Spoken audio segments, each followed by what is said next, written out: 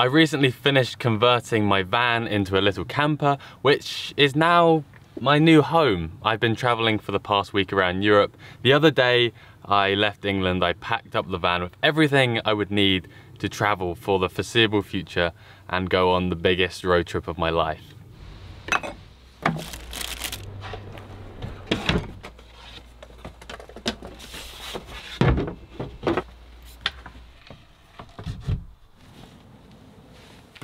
I've got a super early tunnel crossing from England into France tomorrow. So I've got to get up at like 3 in the morning and then I'll be driving to my first destination.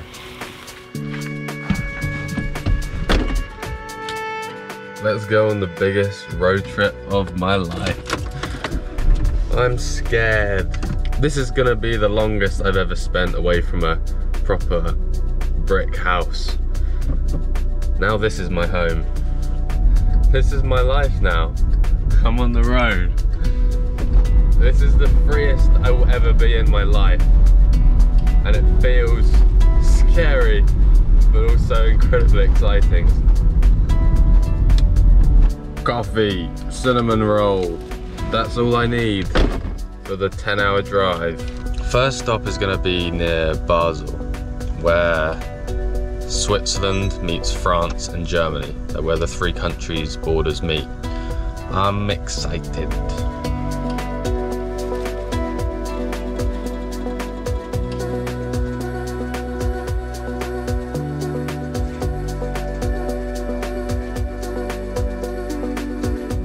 Ah, the fresh French air.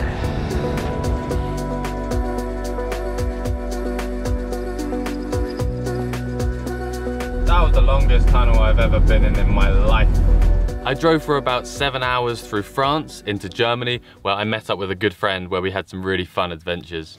We were right on the border between Germany, France and Switzerland, so we did quite a lot of walking around the 3 different countries. Went to the city of Basel for the day, which was really nice. It's a really beautiful city with the river Rhine flowing through it.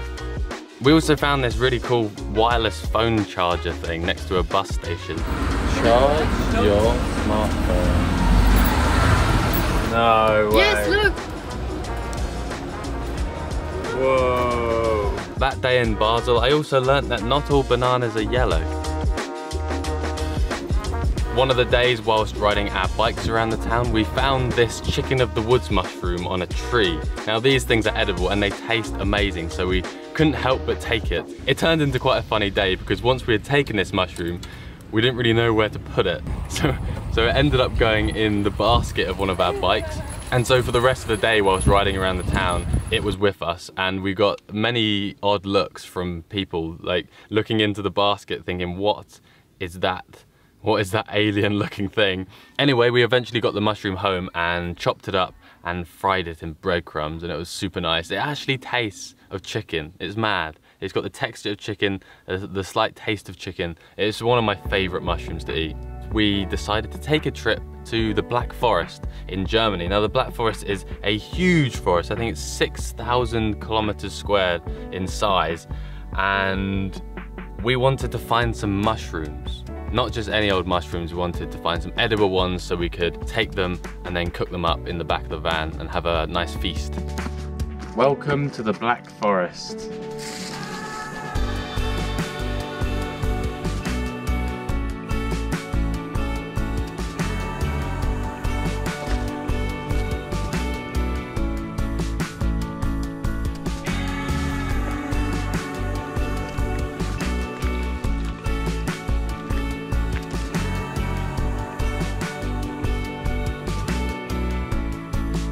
Wow! This is so nice.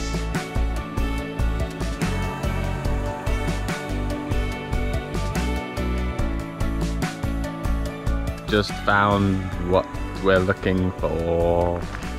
Ta-da! That's a big, juicy, bulbous one. And there's a baby one there. That's the most beautiful thing in the world. Yay! Mushrooms.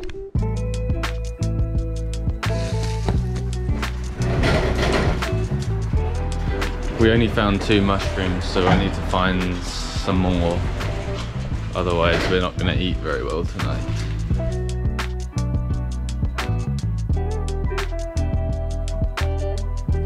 Go further, I think we will see them. Yes, stop!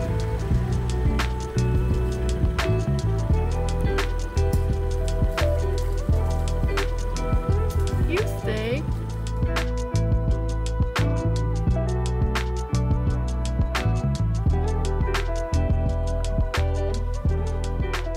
Only found 2 of these penny bun Boletus edulus mushrooms, but we went to the supermarket and bought some other things as well, so we actually can have a proper meal.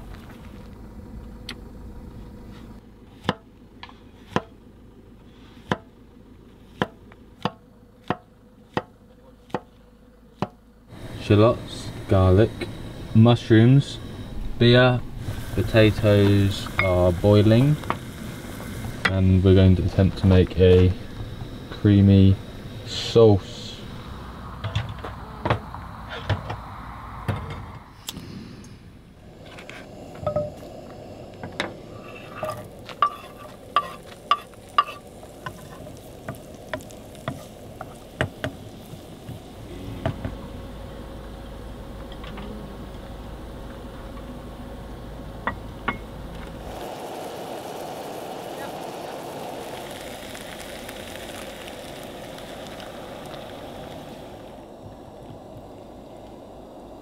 What's that? Pepper. Honey makes everything better.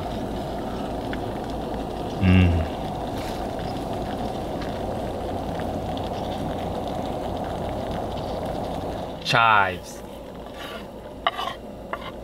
Oh, I know what it's also missing.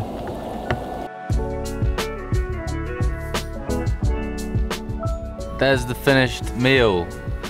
All cooked in the back of the van. This is the second time I've cooked in the back of my van. Taste test. Oh, it's really hot. I put too much pepper in, but other than that, it tastes really good.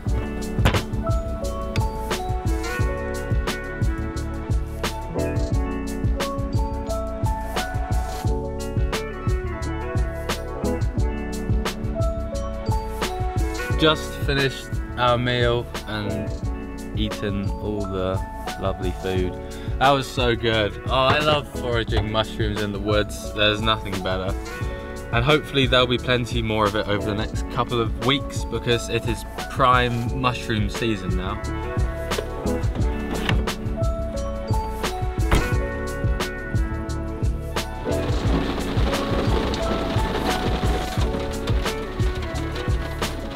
The next day I left my friend in Germany and began traveling again. I'm leaving Germany and I'm going to Switzerland. To drive on the roads in Switzerland, Slovenia and Austria, you need a vignette, which is one of these little stickers that you stick on the windscreen, and it means that you've paid for the roads there. I think you need one for all the big motorway roads. That peels back and then I stick it somewhere. There we go.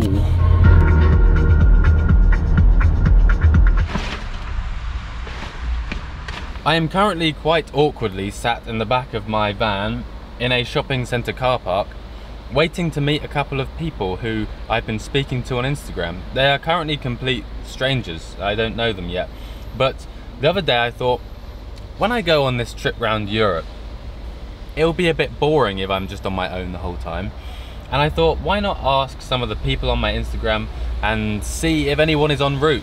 See if anybody would be up for meeting up and doing some fun stuff together. I was quite surprised to see how many people replied to my Instagram story. This evening, I'm gonna meet up with a couple of guys. I think they said we're gonna go climbing, like climbing up rocks. But looking at the weather, it's been raining so much recently. So it might be too wet, like the rocks might be too slippery. Hey, good to meet you. So you guys are climbers? Yeah, I climber and also spelunker. What's that? Going into caves. Oh wow. Dude, you sound more adventurous than me.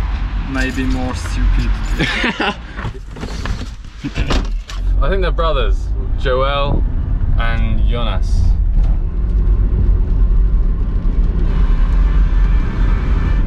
Wow. We're going to the cliffs where they do the climbing.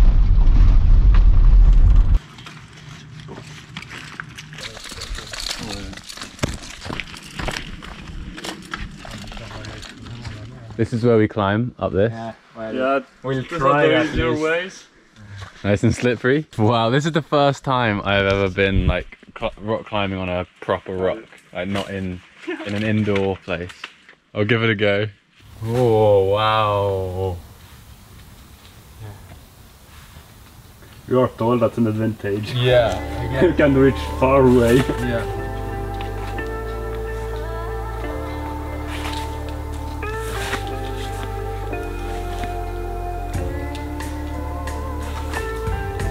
It's okay.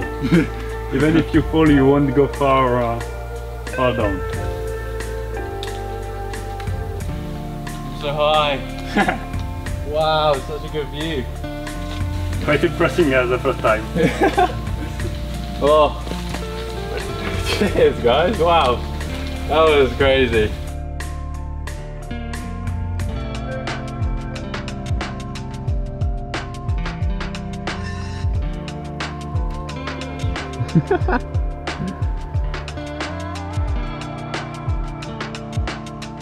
Ah.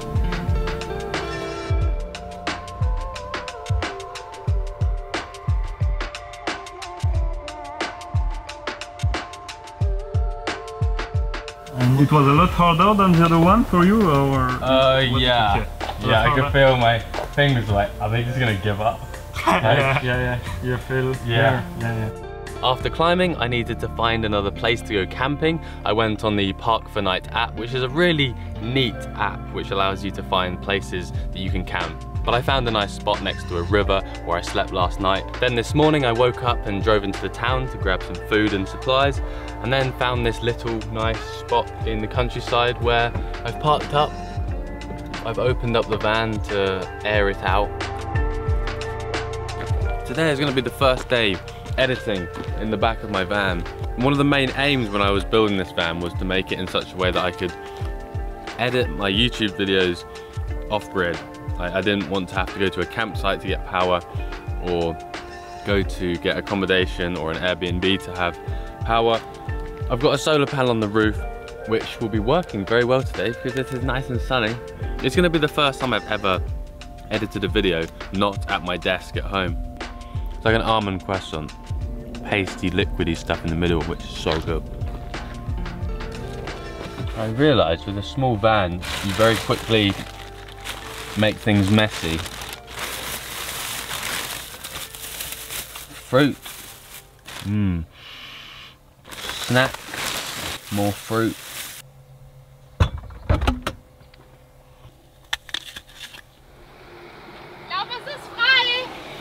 Don't know what they said. Solar panel is currently working, and as it charges the battery, I'm going to slowly drain the battery by working. Oh my goodness, it's actually working. My laptop is charging. That's so cool. First day of editing in my van begins. You are an influencer? Kind of, I make YouTube videos. YouTube? Yeah. YouTube, yeah. You can sleep well. Yeah. Yeah, that's good. It's my new home now. Yeah. And you make stories. Yeah. Stories, good. Yeah. And YouTube, it's for YouTube. Have you had a good walk? Yes. It's very nice here, this way, this way, this way. Mm-hmm. Very nice. Mm-hmm. Bye. Have a good day. It's time for lunch.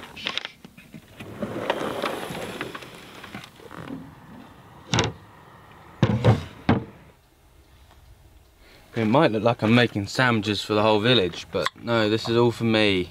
One for today, one for tomorrow morning, one for tomorrow lunch. I'm doing everything in bulk. Chiles.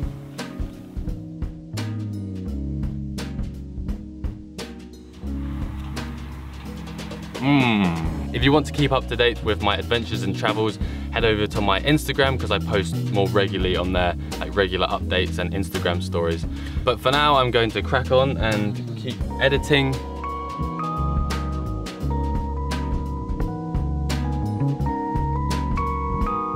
I'm now 15 days into my European adventure where I've been living out the back of my little van.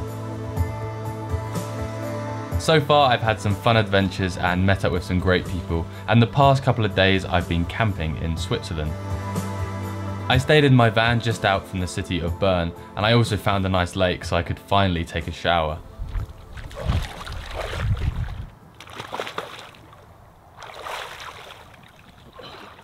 I found the best thing in the world the other day. This is Wilderness Wash, multi-purpose outdoor wash. You can use it for body wash, shampoo, dishwasher deterrent and clothes deterrent. 10-in-1 mixture of liquid, and it's biodegradable, so it's good for using if you're jumping in places like this.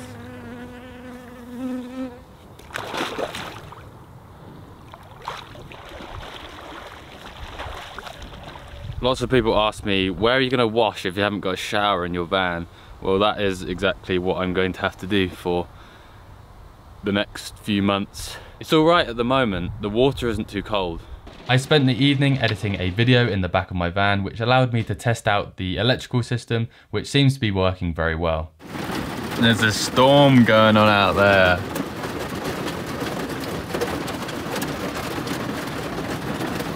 So cozy in here. I love the sound of the rain.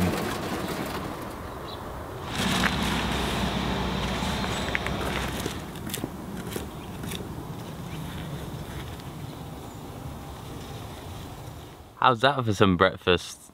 Plums from a tree that I parked next to. The plums on that tree are so tasty, so I couldn't help but stock up for the next few days. After packing up the van, I needed to find some Wi-Fi to upload my YouTube video. First I went to McDonald's, but they only let me use their Wi-Fi for 1 hour, so then I had to drive to Burger King where I got some onion rings, and there I used their unlimited Wi-Fi to upload the rest of my video. I then drove out of Bern to Hertzville, which is a little village where I met up with the beekeeper. This is a bee house, home to 24 colonies of honeybees, and in this video I'm going to meet up with a Swiss beekeeper who is going to show me the ways of beekeeping in Switzerland. I think I've arrived. Oh gosh, that's a beautiful house. Ah, that is who I'm going to meet, Jonas Hoffman.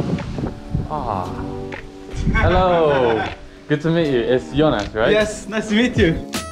I've been a beekeeper for the last year, and I keep 2 hives in my parents' garden in England. They are Langstroth hives, which are boxes that hold a number of movable frames that can be lifted up and out of the box to inspect. Jonas was about to show me a very different way of beekeeping, where the bees are kept inside a house, known as a bee house. I'm Jonas Hoffman. I live in Hertzville. I'm 30 years old and I work as farmer and policeman. And beekeeping is my hobby. How many colonies of bees do you keep? Here in this house there are 24, and then I have another house 2 kilometers far away. I have 8. You might be wondering why bees are kept in these houses, and Jonas explained to me that it's partly tradition here in Switzerland to keep bees in houses, but also because winters can be very harsh, and the houses give a little more warmth throughout the winter. Normally, beekeeping can't be done in the rain, but in a bee house, the bees can be checked up on anytime. I guess it's super handy having all of your beekeeping stuff. That's great, because you have all that you need. You have inside. You have not to bring something with you. You can keep your stuff like here, and you're already ready for beekeeping. Yeah. So let's have a look.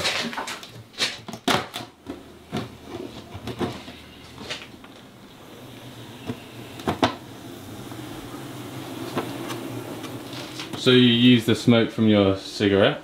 Yes. For that? Yes. To calm them a little bit down, it's easier. Yeah, I haven't a smoker like normal beekeepers. I don't smoke usually, but in the bee house it's just to calm down the bees. So, but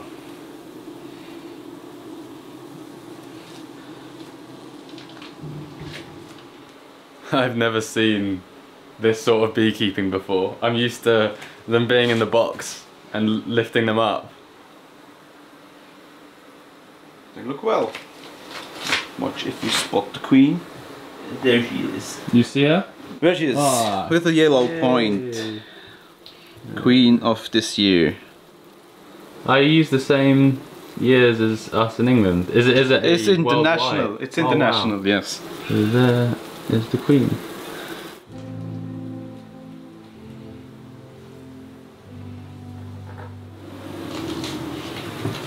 So, that's the last one. I'm so surprised that there aren't just bees everywhere. You mentioned it's because the guard bees are on the other side and you're actually opening them from the back. Yes. Because normally, yeah. Yes, normally yes. It also depends on the genetic of Yeah. the bees. Wow. So you've done your harvesting for this year. Yes, And yes. now you're getting them ready for the winter. End of July is the second, normally the second harvest. Yeah, I can see how it's maybe a bit more time Yes. consuming Yes. because you can't just Yes. lift them up and then back down. Yeah. I don't know anyone with a bee house in England.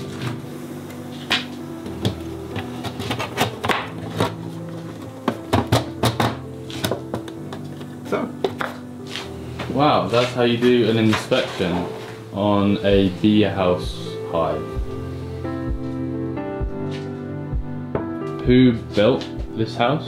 the carpenter of the village, Okay. or the neighbor, he built this. I helped. The hives I bought like that, and this one I did on my own. This 4 small I did also on my own. Wow, they look good. I did my first bit of like carpentry DIY project, trying to build my van, and I realized it's really tricky to make things accurate and, and neat. Yeah. So I can imagine with a beehive, which you need to be perfect size, like you need it to be the right spacings and everything. Inside you have to have the right space. From the outside, the bee house also looks beautiful with multicolored entrances to each of the beehives. I asked Jonas whether this was for a practical reason, but he explained to me that it was just for nice looks. Some people do beekeeping for profit, others like Jonas do it purely for the joy of watching and learning about bees. And this is why he designed and created such a nice looking house to keep his bees in. Whilst I was admiring the house, I saw Jonas wandering around his field looking at the ground. So you're not just a beekeeper, you're a mushroom forager. Whoa. So that's gonna be your dinner tonight. Yes. There's loads more here as well. Field mushrooms.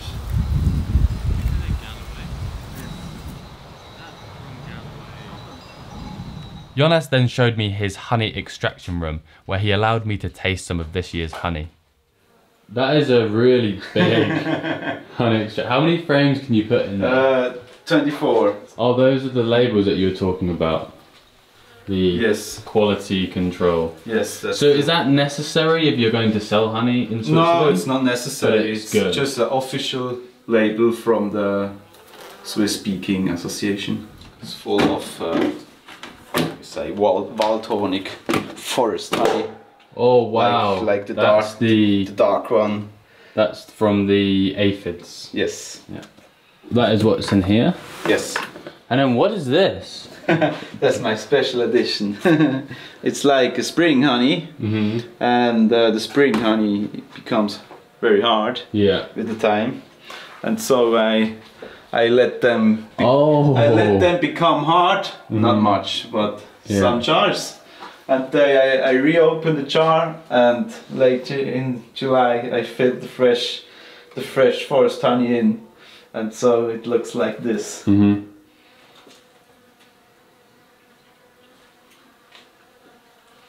Whoa. Do you have any of this honey for sale I can buy? This tree you can have. Really? That's pretty, yes. Wow. That is very kind. Yeah. Herzwiller Bienenhonig. Genau. Look at this. We've got some Swiss honey, rather a lot of it as well. This dark stuff here is like from aphids, like aphid honey. And then this is spring honey, which has been creamed, which gives it this really nice texture. That is a big dog. Whoa. Thank you very much. I appreciate it. Thank you. That was so interesting. I love bee houses. They just look amazing. It's so nice being inside the bee house where you can inspect the bees out away from the wind and the rain. And yeah, it was just super interesting learning about the Swiss way of beekeeping. So thanks Jonas for your time and for your honey. Jonas gave me some of his Swiss honey, I gave him some of my English honey, so we did a little trade. And now I'm about to drive to my next stop, which is the country of Slovenia. And I am going to have a break from camping in my van for a few days because I've got an Airbnb booked in the mountains. It's this beautiful off-grid wooden hut where I'm going to be living for the next 5 or 6 days. So I'll see you there. It is noisy out there. I'm sleeping next to all the truck drivers. Good night.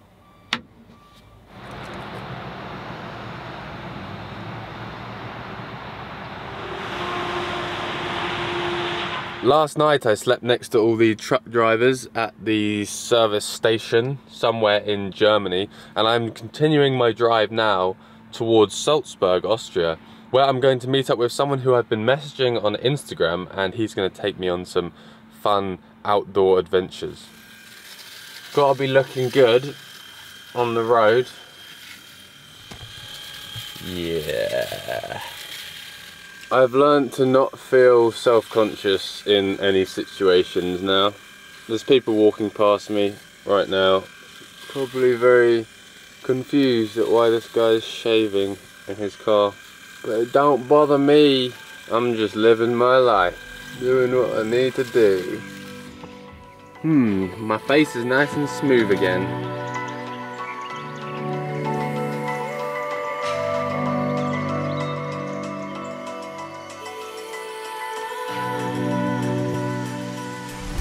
We're in Austria!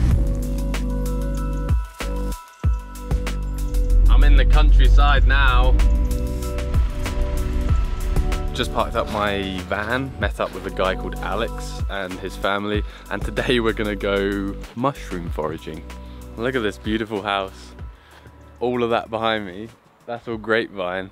And Alex and his dad just picked some grapes for me. And which translates to stone mushroom, right? Yep. In England we call it a penny bun because it kind of looks like a bun on top. And here, I guess it looks like a stone as well. What are they called? A fire salamander, maybe. What? No way. That's a salamander. Whoa, no, we don't have those in England. That's mad. Oh! No! Yes! It's a little bit soft, but I think we'll pick it up. Yeah.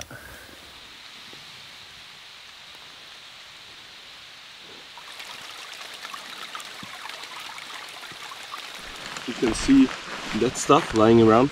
Oh yeah. I think that's from the pigs rooting around the wild boar. Oh, that's a nice one. Yeah. Yeah, that's a really dense, thick one. Oh, yes.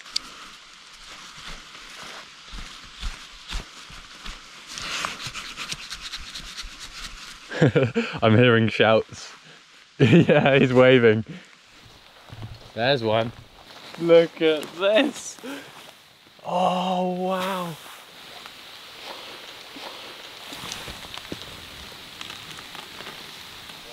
Look at that. That's a beautiful one. I'm in heaven. Mushroom heaven. Got this knife to just clean up the edges, just to save having to do cleaning at home. It's funny, they're so different. Like this one, the dark one, Yeah. and this is a very That's light really one. light coloured, yeah. Got a knife here.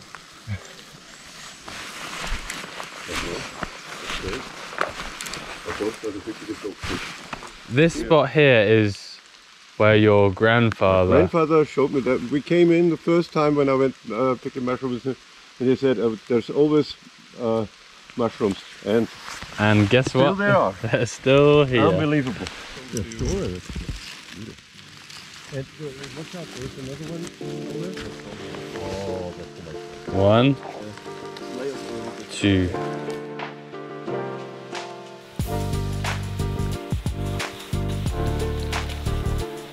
That's a nice one here.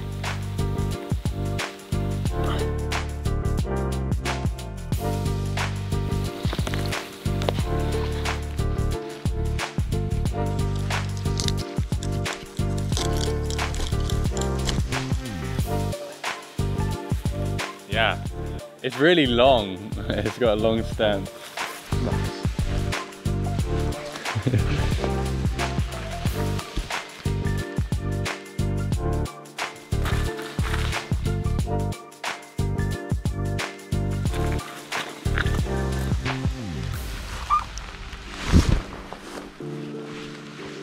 Oh look, another salamander.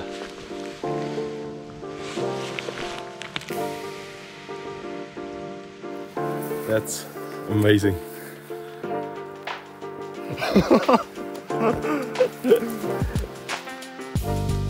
This is what it looks like when a mushroom forager has got to the spot before you.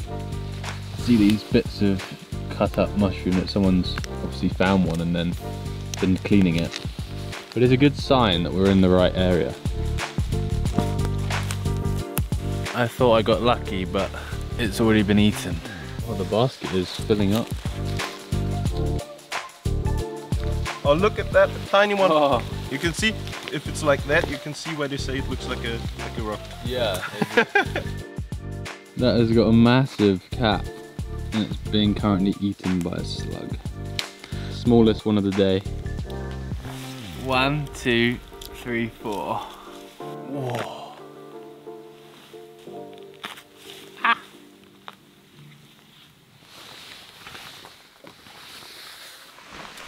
When you find one, sometimes it's good to just stop and then look around. There's another one there, but it's not a penny bun. There might be more. Oh, I see 2. Oh, no way, look at that. Beautiful. That is just perfect. You can sometimes know whether they're going to be good inside because they're very heavy. If they're light, it can often mean that inside they've been eaten away by other animals. But this one is so nice. Cleaning time.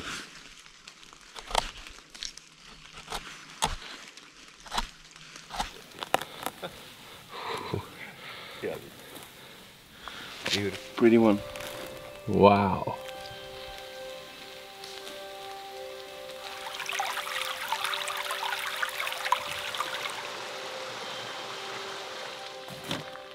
We were just about to drive home. Oh! Over there, that's a nice one. And Alex spotted a big mushroom.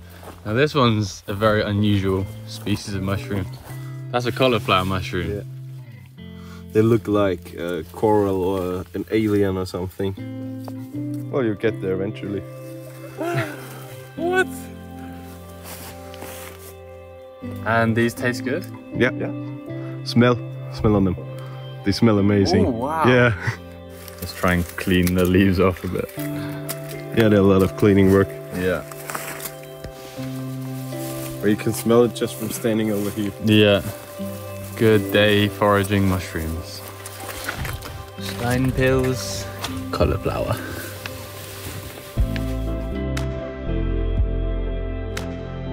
Oh Yeah. Whoa.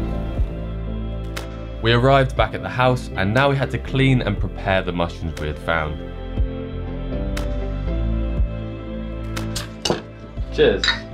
Cheers. To the good mushroom harvest. Yeah. Okay. Alex and I cleaned out the cauliflower fungus whilst Fritz cut and started drying the others. Such a funny looking mushroom. Yeah.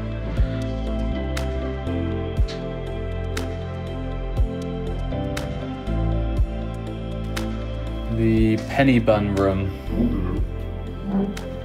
So you're gonna dry some of them? Yeah. Yeah. Mm-hmm. So these tomatoes are from your garden? Yep. Alex's family have very kindly said they can wash some of my clothes and bed sheets. I'm a bit worried about my bed sheet because it's gone this horrible yellow colour. I don't know whether it's mould or excessive sweat. Look at it all, all these yellow lines. What is that?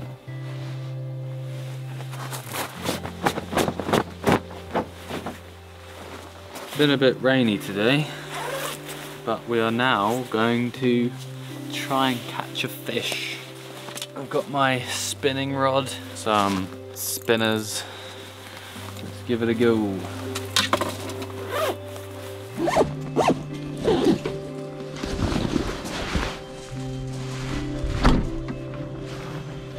That looks like a mess. I told you that my fishing gear is a mess. Let's go try and catch a fish. Okay. And we're already at the fishing spot. So there's trout in here, there's char, and sometimes rainbows. Yeah.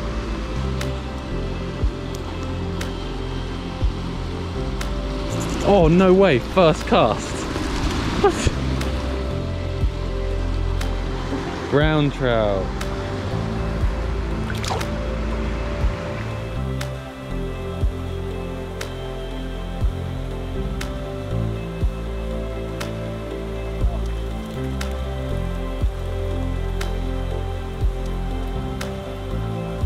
Look at the spots and the colours on it.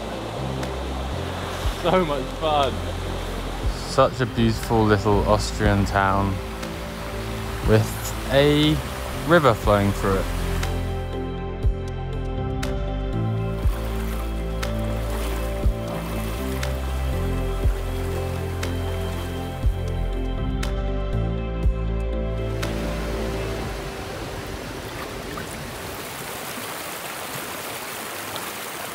It's so pretty. Yeah.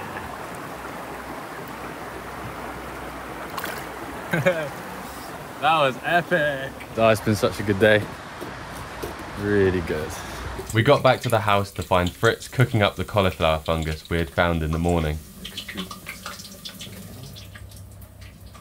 We sat down and I had a taste of a number of different drinks, including a homemade elderberry drink. We basically use this as medicine. Also a homemade elderflower cordial, as well as some local Austrian wine.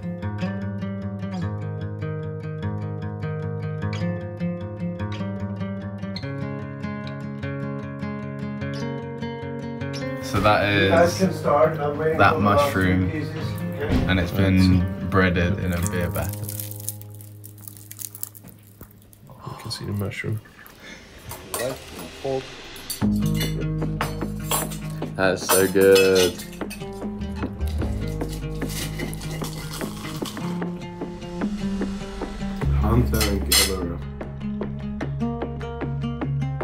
Thank you very much for a very good day. Yeah, you're welcome. Before leaving, they kindly let me take a warm shower, which felt amazing after a week of lake washing. They also gave me a couple of bags full of fresh mushrooms, a jar of dried ones, and also a mushroom powder made from a species called the scaly hedgehog mushroom. I was feeling very blessed. Alex's mum cleaned all my clothes, my bed sheets, everything, and folded them really neatly, and yeah, they looked after me so well. When I started messaging Alex on Instagram a few days ago, I did not expect it would lead to such a fun day. Alex and his mum and dad are lovely people. They made me feel so at home. which is really nice after spending a week in the back of my van. You know, some sort of home feeling is very good. I had such a fun time foraging mushrooms, catching fish, cooking up some really nice food, and yeah, I absolutely loved it. Next, I am off to Slovenia. To the mountains we go.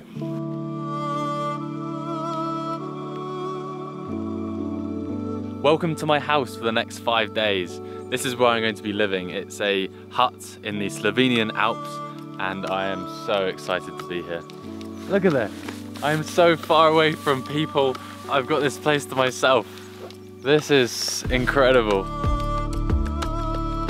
I want to go hiking through the woods and the mountains.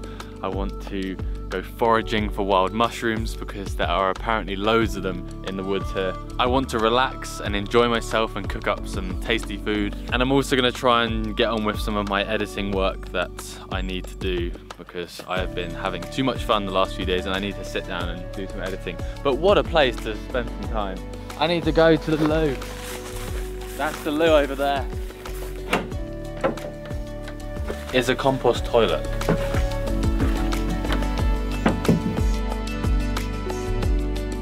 There's thunder rumbling in the distance.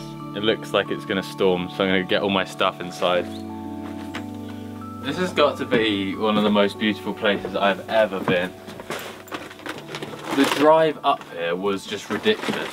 I managed to drive like halfway up this mountain in my car.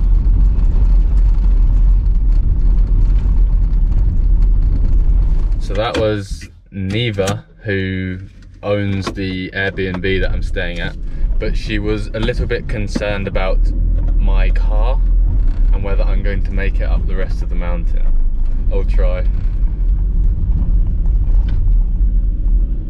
But then the roads got seriously steep and Neva took me in her 4x4 to get the rest of the way up, and it was so steep. I would never have done it in my van. Welcome drink. What is this? Schnapps with honey. It is not so sweet. Thank you. That's at your disposal. Cheers. Cheers. I'm so high up here, and in the distance I can see mountains. I can see Lake Bahinj, which is in the bottom of the valley, and I'm just surrounded by forests. It is just incredible.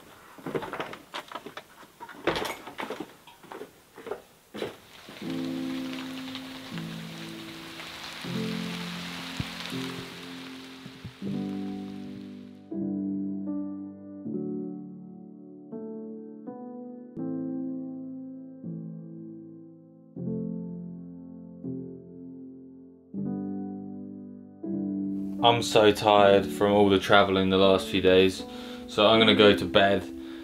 I will see you tomorrow and I'll give you a proper tour around this place because it is pretty incredible.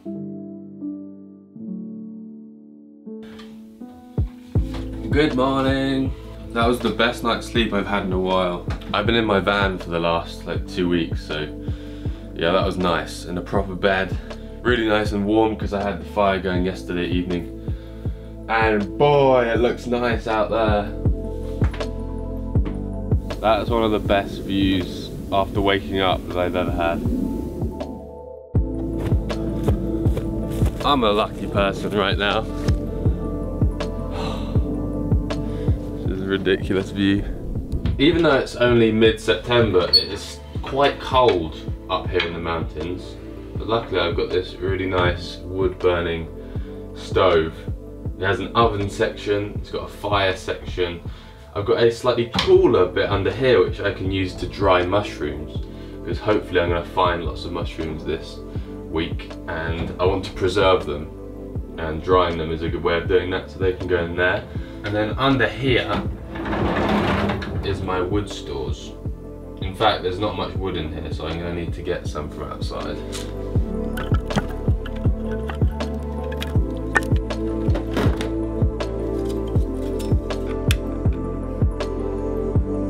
So to heat up water, I have to fill up this little container and then put it on the cooler part of the stove.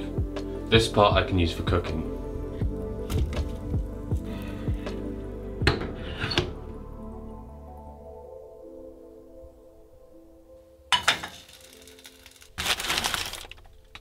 Mushrooms and egg on toast. Yum. I want to give you a little tour of this handcrafted hut that sits, I think, 1,500 meters above sea level. It's got the most incredible view, and behind the cabin is just miles and miles of forest. I think the nearest neighbor is 20-minute walk that way, and then there's another neighbor, I think half an hour walk that way.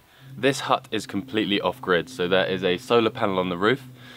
I believe south is that way, so the sun comes round, shines on the solar panel, charges up 2 batteries which are in the cellar. All the water that is used for showering and washing up is collected rainwater, but drinking water is in a well, about 20 minutes walk that way down a footpath. So I'm going to have to try and find that at some point. Heating the cabin is done completely with wood. There is an incredible wood stack around the back, the most beautiful wood stack I've ever seen, I think. All different sizes, there's kindling, larger pieces, and then some great big chunks to keep the fire going for a long time. And cooking food I can either do on this little portable gas stove in there, or I can use the top of the wood burning stove. The batteries in the cellar, which are charged by the sun and the solar panel, mean that there can be lights in there. And then there's also a number of wall sockets, which means I can charge my laptop and charge batteries and get on with my work, which is brilliant. There's no Wi-Fi here, but occasionally if I walk down the hill there I can get some 3G, so I can have some connection to the online world. When I want to get food, I have a few different options. I can walk into the woods and try and find mushrooms and berries, because there's an awful lot of mushrooms growing in these woods at the moment, and lots of edible ones too. I can walk up a footpath up there which goes across the mountains. I think it's about 20-30 minute walk, and I can find, I think the lady who owns this hut said there's a shepherd who sells cheese, so I can get cheese if I walk that way.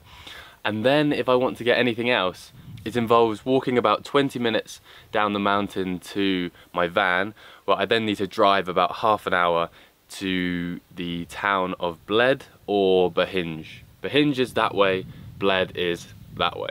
And in those towns I'll be able to pick up all the other food that I need. So although this hut is off-grid and so far away from other people, it's actually got everything you need to live a rather comfortable life. The only thing I haven't got is company. So it may get a little lonely up here on my own. I'll show you inside now, because it's really cool. This is the kitchen. This is like the heart of the cabin. It's where my heat comes from, it's where I can cook food, and it's where I can dry my clothes over. It's such a nice wood burner. I'm not sure what it's called. It's a Nordica, but it's got this cooking area here, and obviously that's the main hot part right over the fire.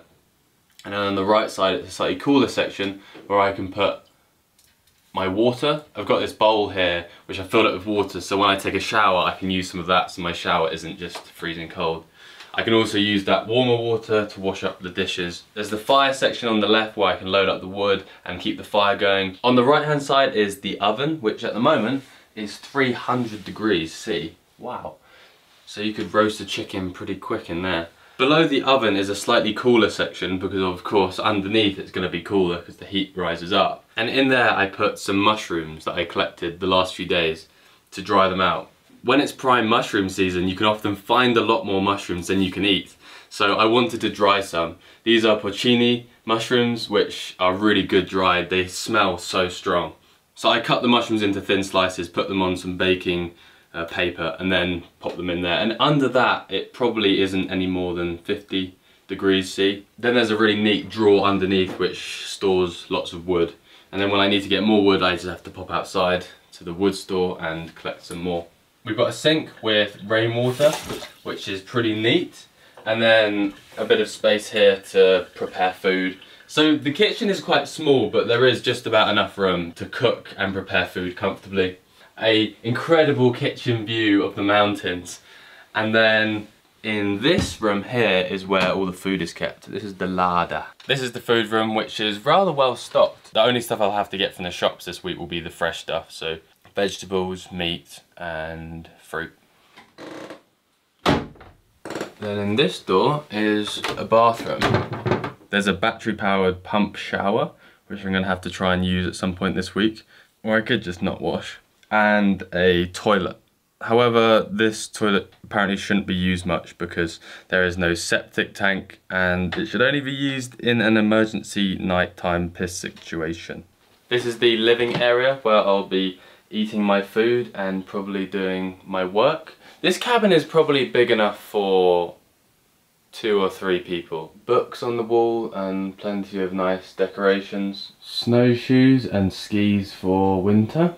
And up here is where I'm going to sleep.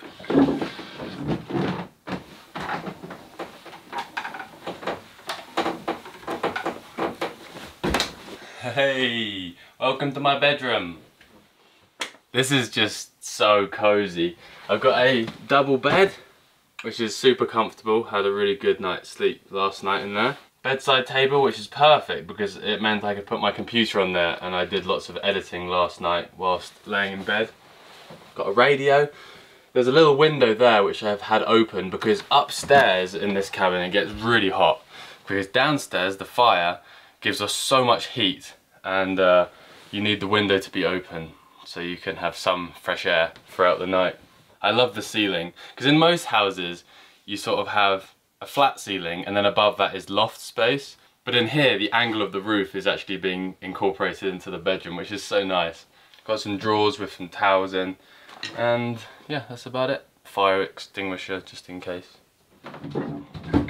It quickly gets so hot in here because it's such a small space. The fire heats it up. About 10 meters away from the hut is this composting toilet, and I've got this grilling area here which I'd like to use at some point this week. So there's the mountain hut that I'm staying in this week. Today I need to get on with work, so I'm going to plug my laptop in and just sit there and edit my videos. I almost forgot to show you the cellar. It's a massive room down there. And it's cold, so I can put all my food that needs to stay cold down here.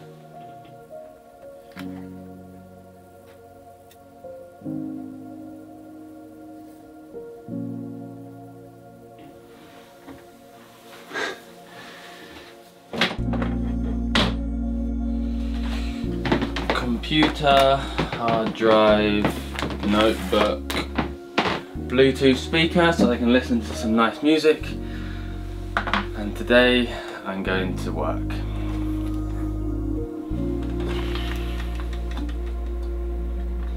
Editing is going well. It's rather special being able to sit here, get on with my work. I start to forget where I am. And then when I get a bit bored of the work, all I have to do is look out the window and then my mind is blown by that incredible view out there. Pretty amazing place to do my work, I have to say. Lunchtime. Cheese on toast.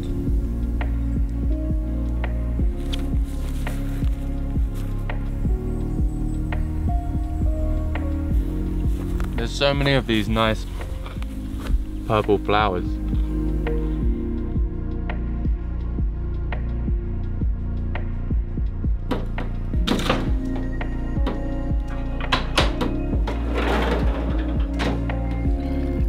These are the peaks in this area, and there they are. Wow, that's impressive.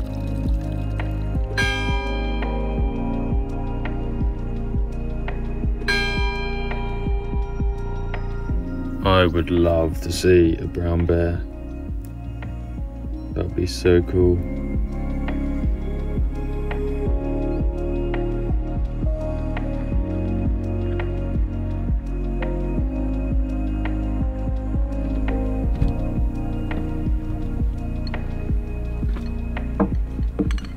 Had a pretty good day in the hut. Got lots of editing and work done. Went for a little walk. Ate food. It was just an average day really. It's just what I would do if I was at home. But just made 10 times better being able to look out at that incredible view. So apparently there are brown bears and wolves in this area. And also golden eagles. I would so love to see a bear. If I don't see a bear in the next few days, then I think I'm going to go bear watching in Finland at some point, because apparently on the eastern side, near the Russian border, they have quite a lot of bears. I think black bears and brown bears, and also wolverines.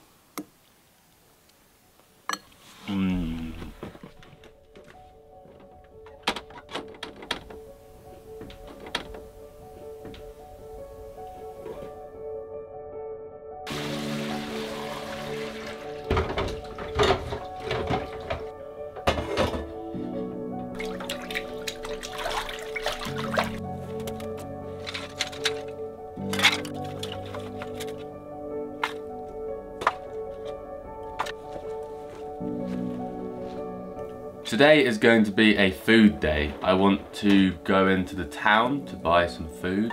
I want to walk into the woods and find some food. And this evening I want to cook some food. And right now, I am eating food. 2 eggs on some olive oil fried bread with some cheese. Mmm.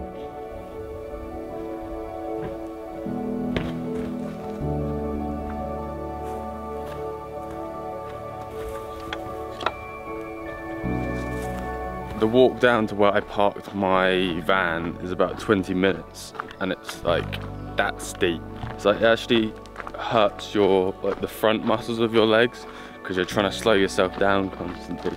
I've got to remember to not get too much food, otherwise it will be impossible to walk back up the hill with a rucksack and my hands full of stuff.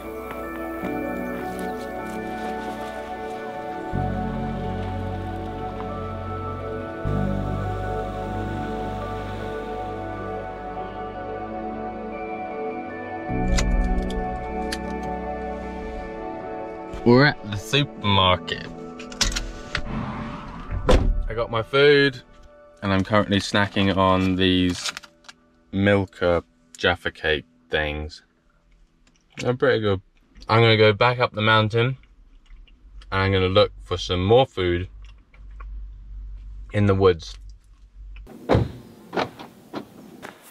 Every year in the autumn, something incredible happens in the woods, and that is a display of thousands of mushrooms. I think in this area of Slovenia they must have had some rain last week, because right now there are mushrooms everywhere. You can't miss them. There are mushrooms of every shape, size, colour you can imagine, and there are even some which I know how to identify that I can take and eat for dinner. And all you need to go mushroom foraging is something to put your mushrooms in, ideally a basket because it looks nice, and a knife. This knife is a mushroom knife and it has a brush on one side so you can brush the dirt off with the knife. I've just found the first edible mushroom of the day. It might not look too impressive, but that is a baby chanterelle. You pay good money for these if you go to restaurants or markets. 3 chanterelle mushrooms. I spent the last few years doing lots of reading about different species of mushrooms, and I've only learnt maybe 10 or so edible wild mushrooms, like properly, but there are thousands of species in the woods. And once you clean the mushroom, you pop it in the basket, and then tonight we eat them. The species of mushrooms that I'm looking for are mycorrhizal fungi, which means that they have a mutually beneficial relationship with the trees. So they basically work together. The roots of the fungus are connected to the roots of the trees, and the trees give the fungus nutrients and sugars, and the fungus returns nutrients from the soil to the trees. So often you can look for the trees first. So these around me are all spruce trees, I believe, and these trees are known to have mycorrhizal relationships with chanterelles and also porcini mushrooms. So I'm in the right area. I've just got to keep my eyes on the ground and try and find some, because it is sometimes very hard to spot them. I think we found some more chanterelles. 2, 3, 4. I just went past a lady who had a basket so full of mushrooms. So I need to park here or somewhere near here. This is where the mushroom people are at. Let's go hunt down the mushrooms. I want this basket full. You're probably all familiar with this mushroom. This one's a bit broken, but it is called the fly agaric. And it's the mushroom in Mario Kart, and like the typical mushroomy looking mushroom. And an interesting thing I've heard about these is that when you find these, it's likely you're going to find porcinis nearby. Porcinis are what I'm looking for, and they're edible. And I saw this just on the floor there, and then I scanned the area, and would you believe it, just here is a porcini, a really dumpy round one. I'm so happy to have found a porcini. Nice. A few more of these and we are set for dinner. Whoa, this one's really hiding. Baby.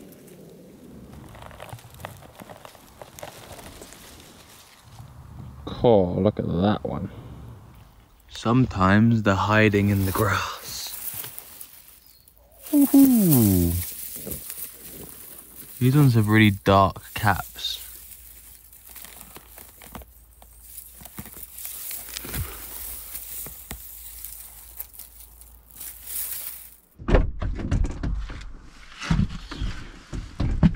That was fun. Everything I need to make a mushroom soup. It's so funny. Everyone here, I think, goes foraging for mushrooms. Two people just got out their car and are walking through the woods with baskets. There's about 5 cars parked up there and they all got out with baskets.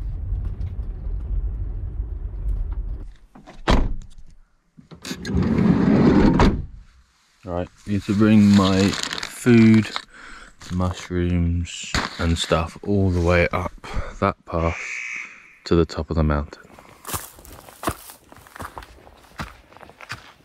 This is tough. About halfway up and I just can't help but spot mushrooms. Look at that. Oh. Lovely. We made it. Yes. Home sweet home. For dinner tonight, I want to cook up a mushroom soup, seeing as I have an abundance of mushrooms. I've got some dried porcini mushrooms, which I collected last week. I have fresh porcini mushrooms and chanterelles that I collected this morning. And then I have this powder, mushroom powder, from a species of mushroom called, I think, the scaly hedgehog. I'm gonna start chopping everything up and prepping it all. I've got some potatoes to add some carbohydrates, and then I've got some onion, garlic, cheese and cream.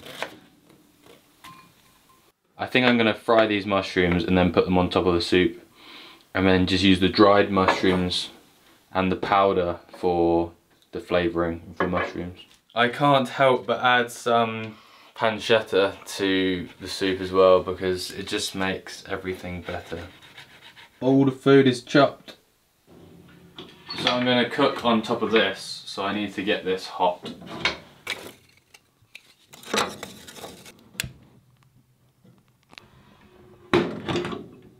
For the dried mushrooms, you need to rehydrate them, so I filled up a saucepan with some water. I'm heating it on the stove. I took some of these dried morels, which are hanging from the roof. Those morel mushrooms, I'm guessing, would have been found at the beginning of this year, because that's when they fruit. And then I took a handful of the porcini mushrooms that I dried the other day and put them in the water, and then I just leave them to soak. And then the flavours from the mushrooms go into the water, and then the mushrooms go nice and soft. I need to find a big pot to cook my soup in. Soup pot. I can add the onions and garlic. I'm going to add all the mushrooms and the liquid to the pan. Now it's turning into a soup. Mushroom powder. God, that stuff is so strong.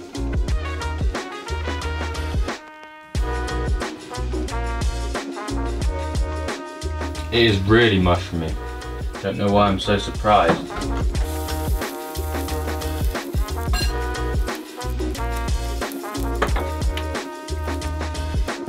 And the pepper went up my nose.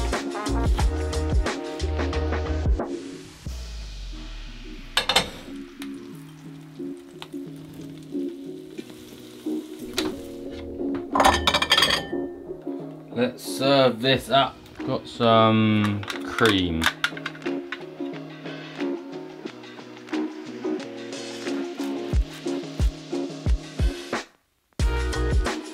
Well, this is the most mushroomy soup I have ever seen in my life. Cheers!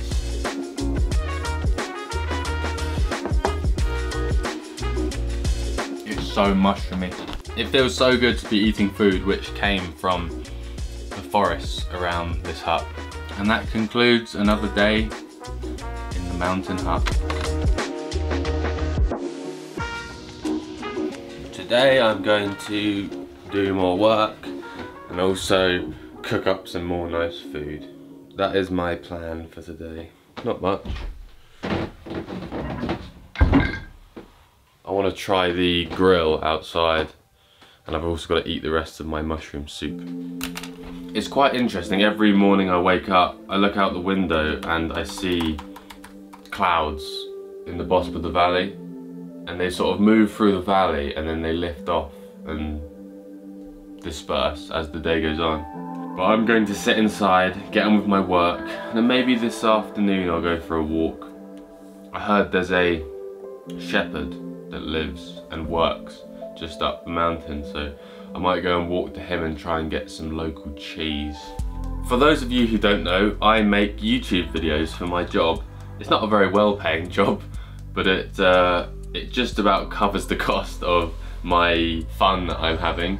A large part of my job is editing, sitting down at a computer, compiling footage that I've shot into stories. It can be very time consuming, and often I will be sat at a desk for days on end feeling like I'm not really getting anywhere. But I suppose one of the brilliant things about my job is that I can take this computer, take my hard drive anywhere in the world and get on with my work.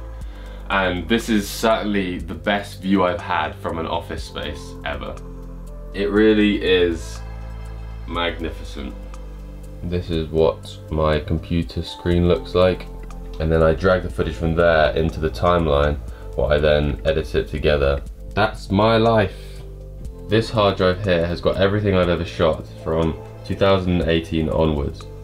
So I've got all the footage on there. That's a 10 terabyte hard drive, and then I've got a smaller hard drive here which is just what I'm editing from. The speaker on this computer is pretty pants, so I have this, which is a portable speaker, which means I can listen to the audio nicer. I link that up with Bluetooth, and then I can listen to the video. I always have a glass of water by my desk, because water is life. And now I just have to get on with it.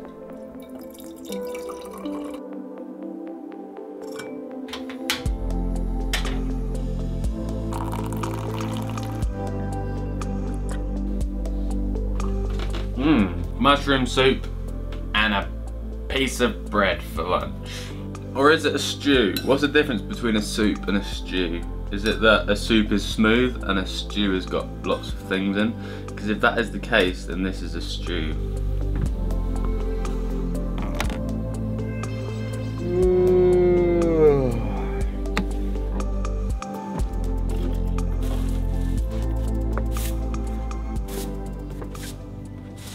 There's nothing to clean. I just wanted to use this beautiful brush.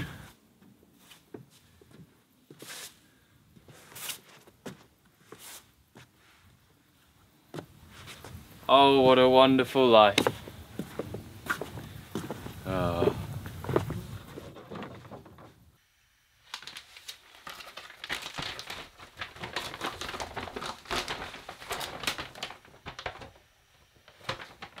Oh, maps.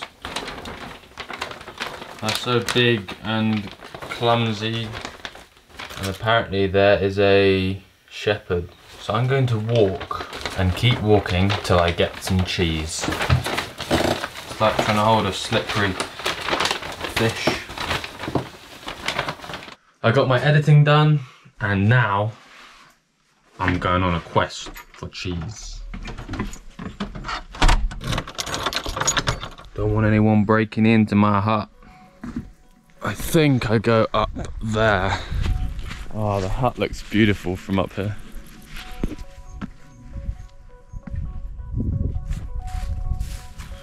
Not really sure how long the walk is going to be, but I've been told that if I keep walking along this path, I'll find the shepherd. Into the woods. My first neighbours, although it doesn't look like anyone's in. Oh, I love wooden huts and cabins. They just look so beautiful. There's so many of these ant colonies, and there's a bigger one over here. I've been walking for about an hour and I still haven't found the shepherd. I may have gone the wrong way. I've got no signal on my phone and I haven't got a map. I'm gonna struggle to find it, I think. I'll just keep on walking. I'm getting really hungry as well. People who live in these parts must be really fit and healthy, because walking up these steep, rocky forest paths is sure not easy. There's a squirrel with a pine cone in its mouth. I see a hut up there. Please say it's Mr. Shepherd. Doesn't look like anyone is here. Nope. It's actually starting to feel like home here. I could stay here for quite a bit longer than 5 days, I think. I realised wherever I've got my work to do, as long as I can keep busy doing that, it feels pretty homely. Right, this evening I'm going to get the grill on over there and cook up some nice food over the fire. I didn't find the cheese that I was looking for, but I did come back with all these mushrooms. These are Sarcodon imbricatus, I think the Latin is. Also known as scaly hedgehog because of its hedgehog-like spines. Yeah, I'm gonna dry all these out and then powder them. Look at all of that. That's like a kilogram of mushrooms from one walk in the woods. I love it here. When you find mushrooms, you then need to clean them because they're covered in dirt. I now have a reason to sweep the floor.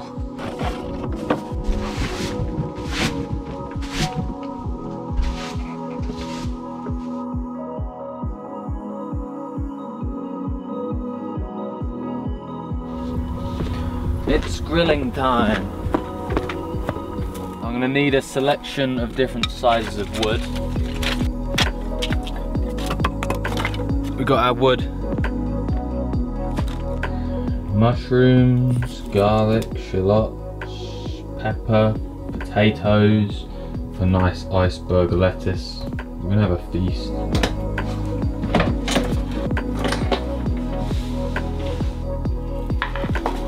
I've also got some cheese because I want to try something called raclette. I couldn't find proper raclette cheese, but apparently you can do it with Emmental.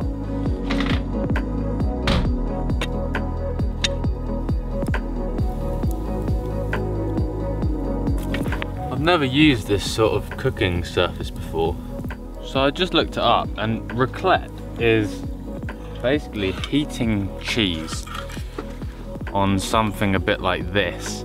Put the cheese on top, there's some candles underneath, heats it up, and it kind of grills the cheese until it's really melted. And then you put it on bread or with potatoes. Apparently it's a Swiss thing, but other Alpine countries also like to do it. I've only had once before at an Austrian Christmas market, so I'm gonna give it a go myself. I found this raclette thing in the hut and no one had used it before. It was still in its packaging. There's 3 candles. 1, 2, 3. The candles are lit and this plate goes on top. So I'm going to set this down somewhere. I don't know if that's how you're meant to do it. Let's do some chopping.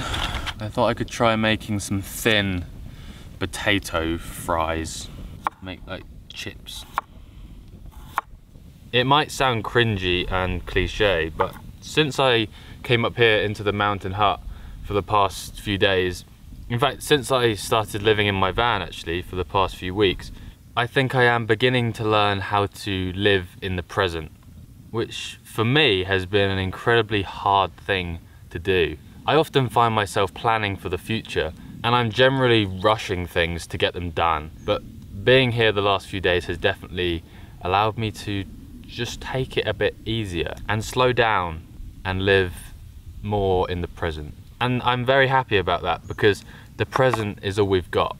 Tomorrow isn't reality, as Alan Watts said. It hasn't happened yet.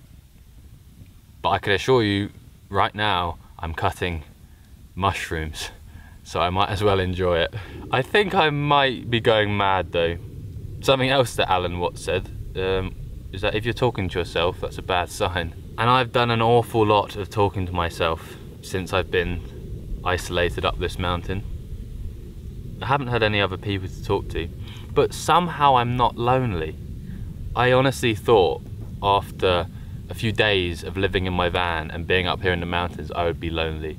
I do miss friends and family. I just don't feel lonely.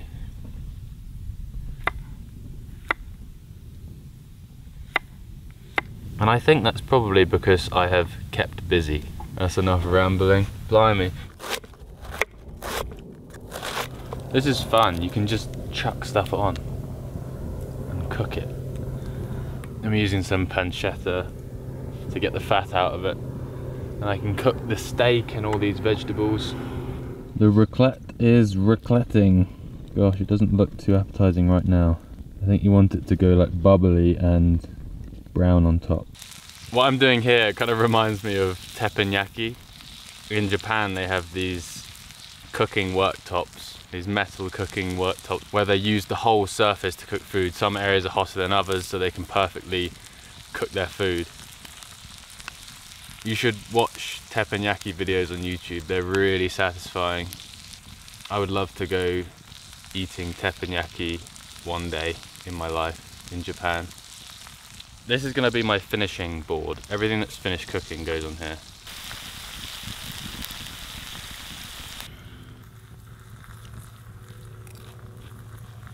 Tastes like a Walker's crisp.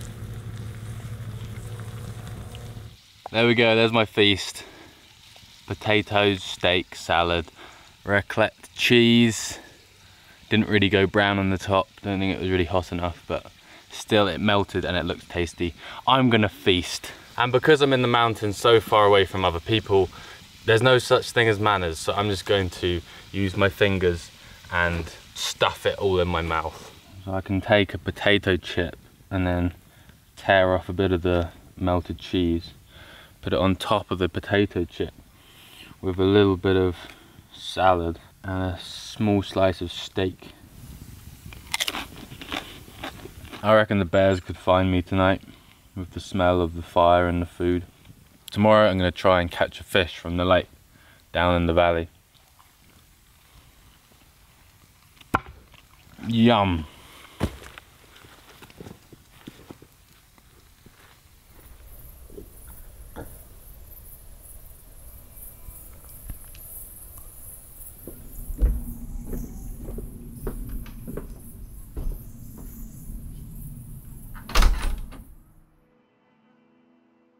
Another day in the hut.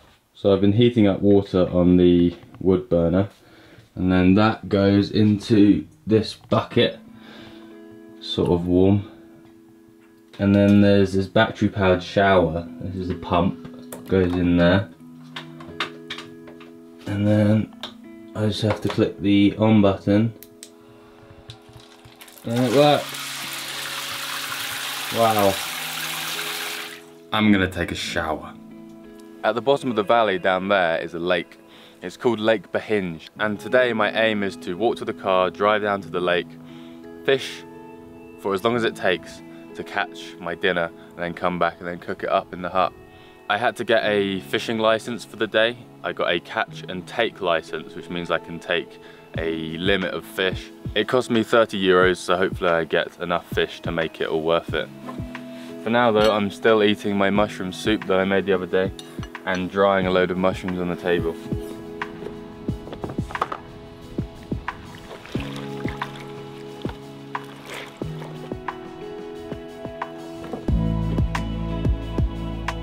walking down the mountain again. This time, we're in search of fish. Although the lake doesn't really look that far away, it takes 40 minutes drive to get there. Down these very thin, rocky tracks.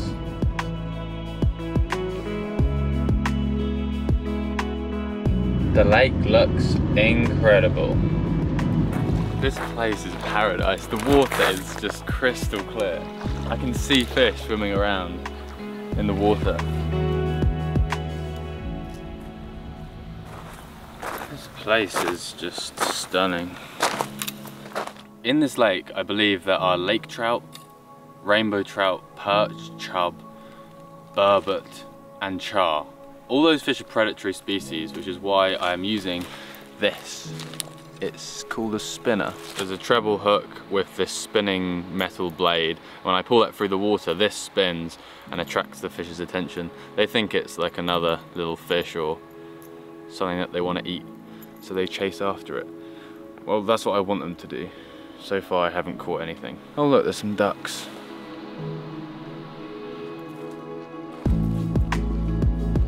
I think that line there where the light colour meets the dark is where the water drops really deep. They're proving to be tricky. No fish. Found a banana though in my bag.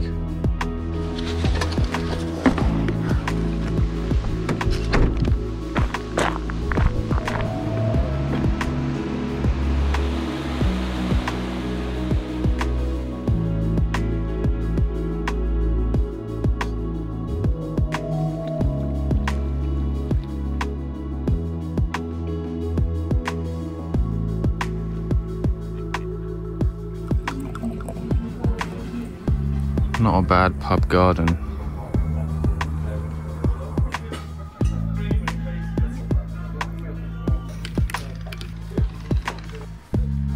Back up to the hut, back up there for my last night. Got to leave early tomorrow morning. But it's been fun.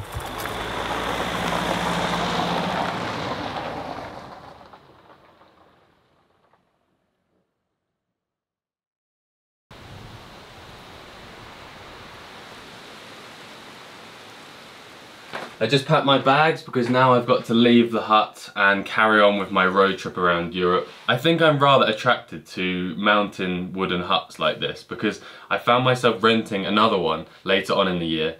From November till December, I've got a whole month booked up in a hut in the Austrian Alps. So I'm really looking forward to that. That might be more of a challenge though, because not only is it for a whole month, it's also going to be winter time, and in the Alps winters can be pretty cold. So it's probably going to be cold, snowy, and I'm going to have the wood burner in there on probably the whole time.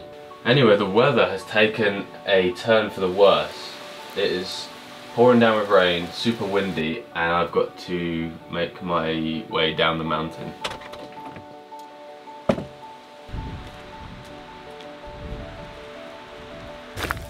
I'm soaked. I just had a shower in the hut and now I'm having another shower. Oh dear. I got all my camera stuff on my back and my laptop, so I'm hoping it doesn't get too wet and break.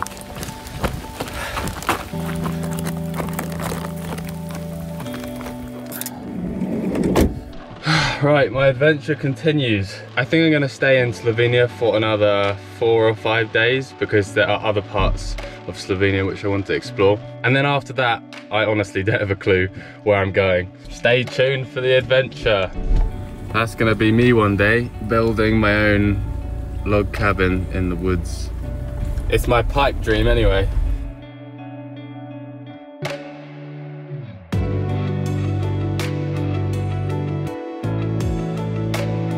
Every few days you have to do a big sort out of the van, otherwise it just gets too messy. The other day I was in Slovenia in a lay-by and I did the same thing. Parked up, took everything out, cleaned it all, tidied it all, and it made for a lot more of a nice experience for the next few days. Why did they have to park right next to me? It just makes me jealous. Look at that, they've even got like a bike rack. I really want a bike rack. Who thinks I should put a bike rack on the back and then I can get a bike and do some cycling, save money on fuel and also be healthy and fun. Yay, they still work. The reason I've got my underwear hanging up and my clothes scattered around the van is because I cleaned them this morning and they didn't dry in time, so I've got to try and dry them whilst on the road. Anyway, that's the van packed.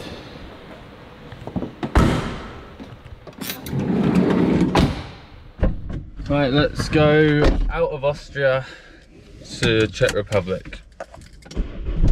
Yay, my van still works. Back to sleeping in there. I'm looking forward to it. We've got loads of exciting adventures over the next few weeks. Loads. Public transport is the way to go if you're in a city, I've realised. For the last week I've been taking public transport and it's really quite good. Cities like Vienna, they have a really efficient underground system. 1 month ago I left my home country of England to travel around the world in my little van. I'm currently living a dream, meeting up with loads of great people in countries all across Europe. From climbing up cliffs in Switzerland and mushroom foraging in Austria to eating in a 2 Michelin star restaurant and finding an off-grid hut in the mountains of Slovenia. This has truly been an unexpected adventure, but I'm loving it and it now continues for the foreseeable future. Am I in Czech Republic now? I think I am. Look at this. Endless forests. This is Czech Republic and they have a lot of trees, it seems. I'm nearly at my camp spot for tonight. First thing I've done in Czech Republic is get a kebab. I got caught out in the rain, got soaked, but at least I got food. Oh, the bread is crunchy.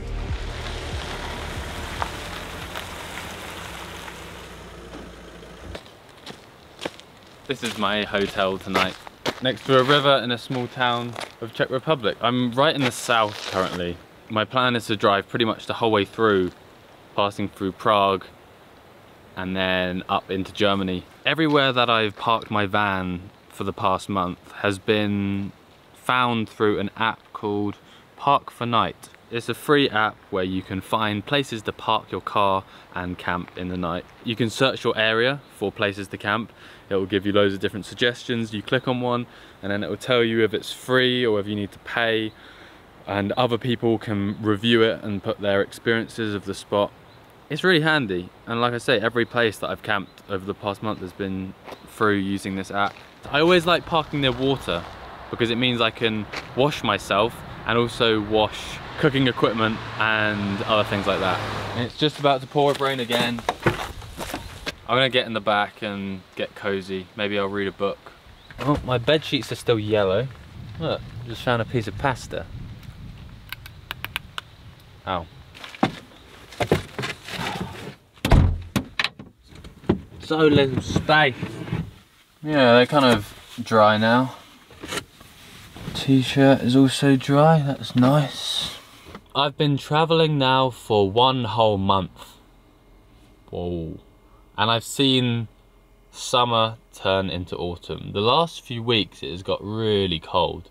Like out there now it's about 8 degrees C. Because at the beginning of my trip when I was in Switzerland it was like 30 degrees, nice and hot. Things are damp and they don't dry out quickly. I left the mountain hut to travel around some of the other parts of the country because I really wanted to go to the Socha Valley. It's a valley with a crystal clear blue river that flows through it.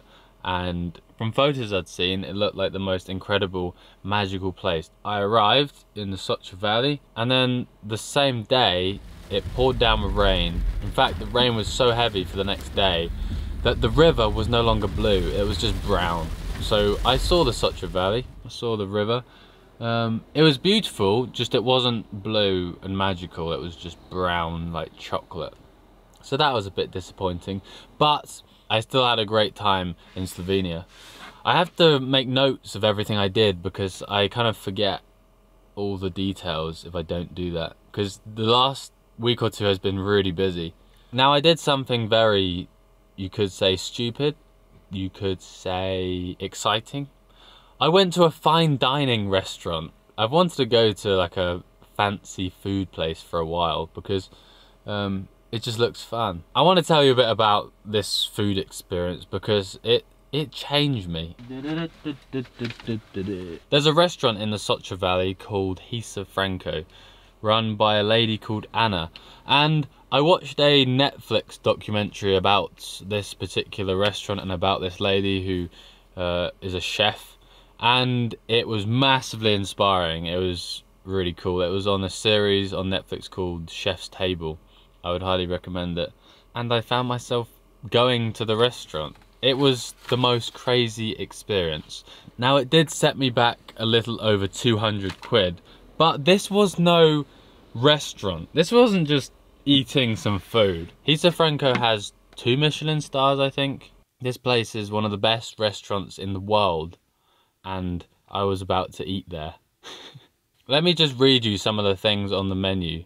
Beef tongue pastrami, seaweed crystal, jalapeno and wild plants, sour milk, melon and garden berries, lacto-fermented tomato water, carrot kebab, potato baked in August hay crust. It was a 20-course tasting menu, so you don't just get one plate of food like you do at a normal restaurant. You get loads of little dishes. You eat one, you get the next one, you eat it 20 times. Every single piece of food that arrived at the table was unexpected, looked like a piece of art, tasted crazy. Everything I put in my mouth that evening made my mouth feel something crazy, like an explosion of something. I find it hard to describe, but it's not normal food.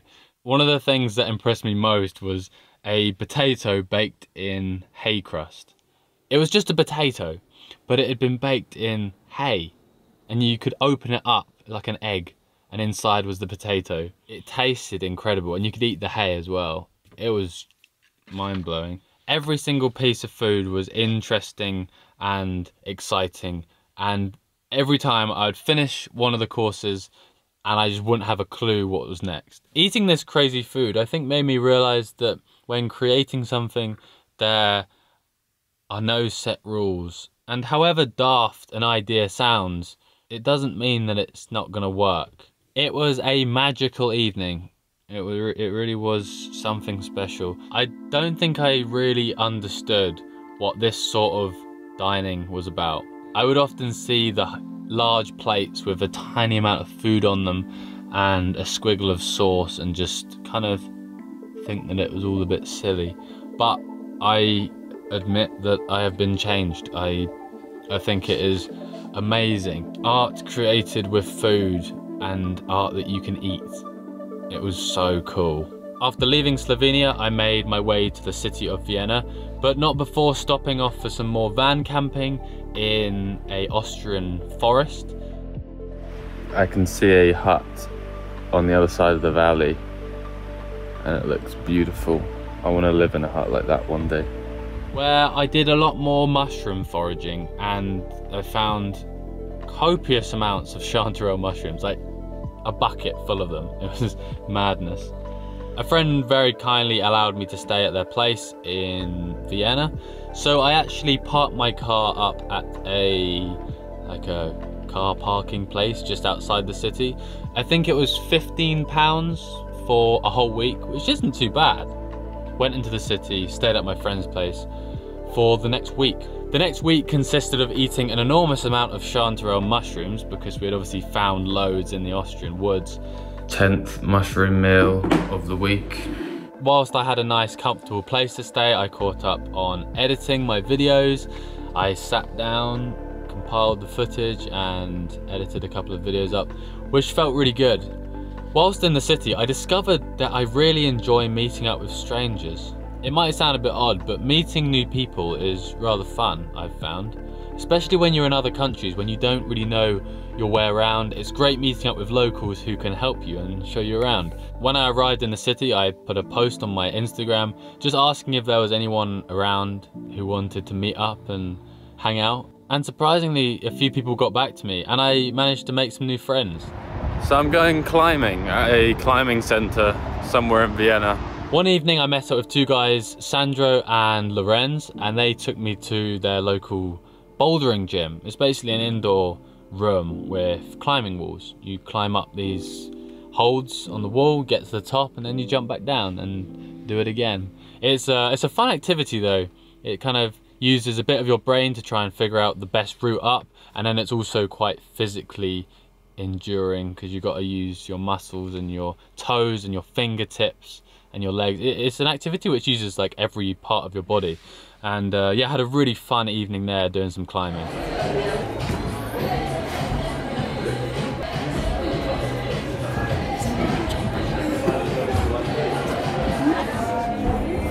Then they took me to a bar where they taught me about a drink called Stum, which is basically grape juice before it's turned into wine. And then the reason for it not being able to have that is... It's because it's fizzy. Because it's really fizzy. Yeah, that's why also the reason why it's technically a waste product. Yeah. Because you had to get the fizzy stuff out of the wine. And it is really tasty. The night after that, a friend and I went to a party in Vienna. It was all good fun, apart from the fact that I ended up losing my phone. I was a bit drunk at this point and I was kind of like, I'll be fine, I'll find it. And then it dawned on me that I should really go looking for it. I went to the lost property and we asked, is there a phone here? And they said yes. But of course they didn't know that it was my phone and they needed to check like whether it was mine. So they asked me a security question. They said, what is on the back of your phone? On the back of my phone, quite embarrassingly, is a sticker of a schnitzel and a sticker of a fox. So I had to say, yep, my phone is the one with the schnitzel on it. And they were like, nice, yep, you must be the only person in the world with a schnitzel on your phone. Anyway, I got back the phone. Yay! Just walked into Wien and apparently you're not allowed to honk your horn. Then the following day I met up with another Instagram follower who took me fishing. I got a bag with some donuts and sweets so we can just fish and eat.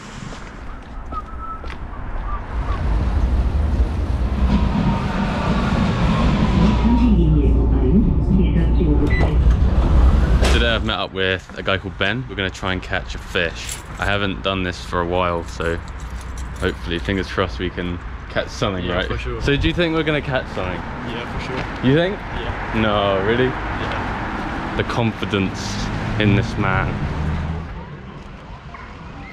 Whoa. We're currently underneath a bridge and we're watching fish swimming in the water just down there.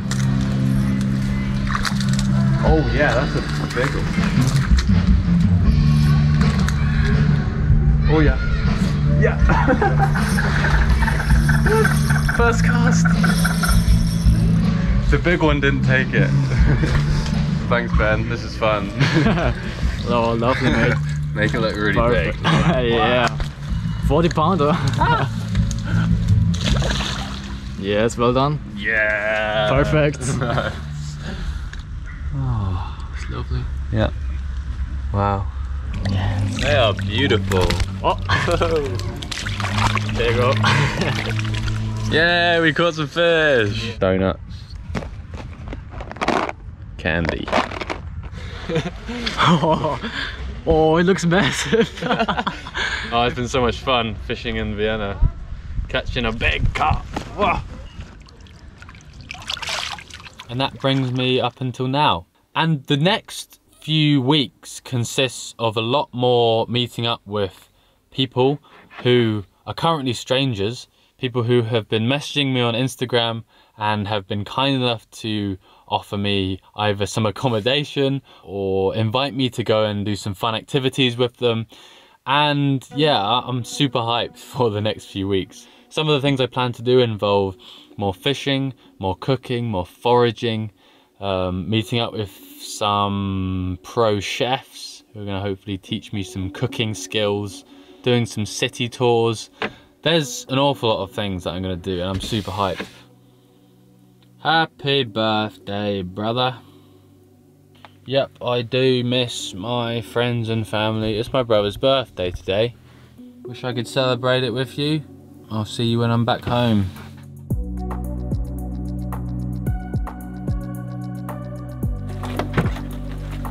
When it comes to food, I like to cook up like proper meals most of the time, but other times I'm very lazy, and that's why I like to carry some jars of ready-made pasta sauce and ramen noodles. These, you just put them in some water, add the flavouring, and they taste really good, they fill you up. My two go-to van living foods. And then other days I'll be inspired and motivated to cook up a proper meal from scratch. But tonight, I'm just gonna have some noodles, strawberry milkshake, and maybe some of these chocolatey things. While I'm making my food, I'm gonna do a little Q&A. Lots of people have been asking me questions about life in my van and traveling. I screenshotted a few that I had on my Instagram, and I'm gonna answer some of them while I cook my noodles.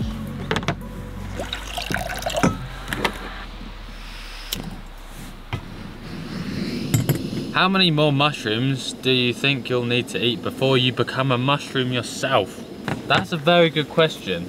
I've got a bag full of dried mushrooms here, I've got another bag full of dried mushrooms here, I've got a jar full of mushrooms in there, and I've been eating just a diet consisting mostly of mushrooms because I've been finding loads in the woods. However, I need to take it easy. I don't want to have too many. I think I have already become a mushroom. In answer to your question, I don't think I will become a mushroom, however many mushrooms I eat. What will you do when you get back? I'm gonna celebrate Christmas with my family, I think.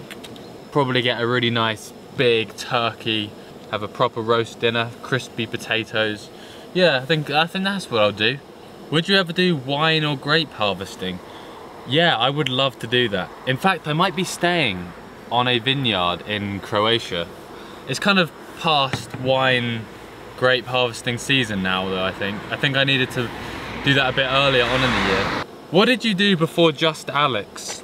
Yeah, before Just Alex, it wasn't just Alex, it was me and my brother. I used to make fishing videos with my brother Carl. He now runs that YouTube channel on his own. It's called Fish with Carl. So if you're into fishing, go head over to that channel. So yeah, that's what I used to do. I used to make YouTube videos about fishing with my brother. And I did that for about 15, 16 years.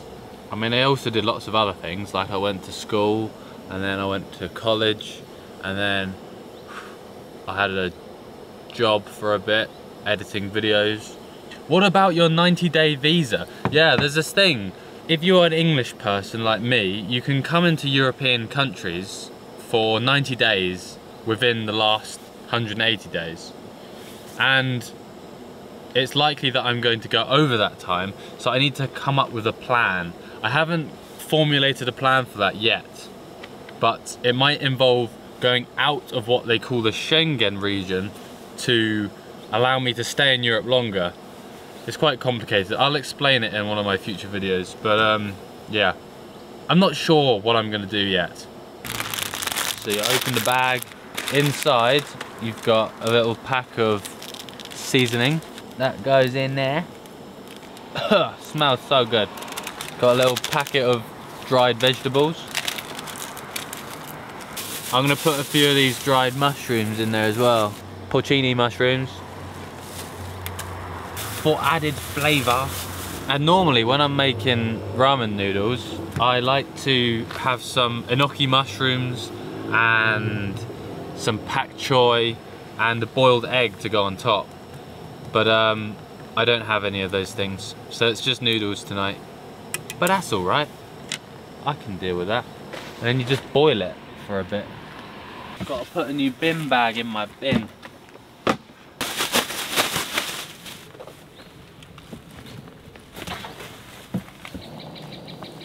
Do you wish you started this chapter of your life sooner? No, I don't.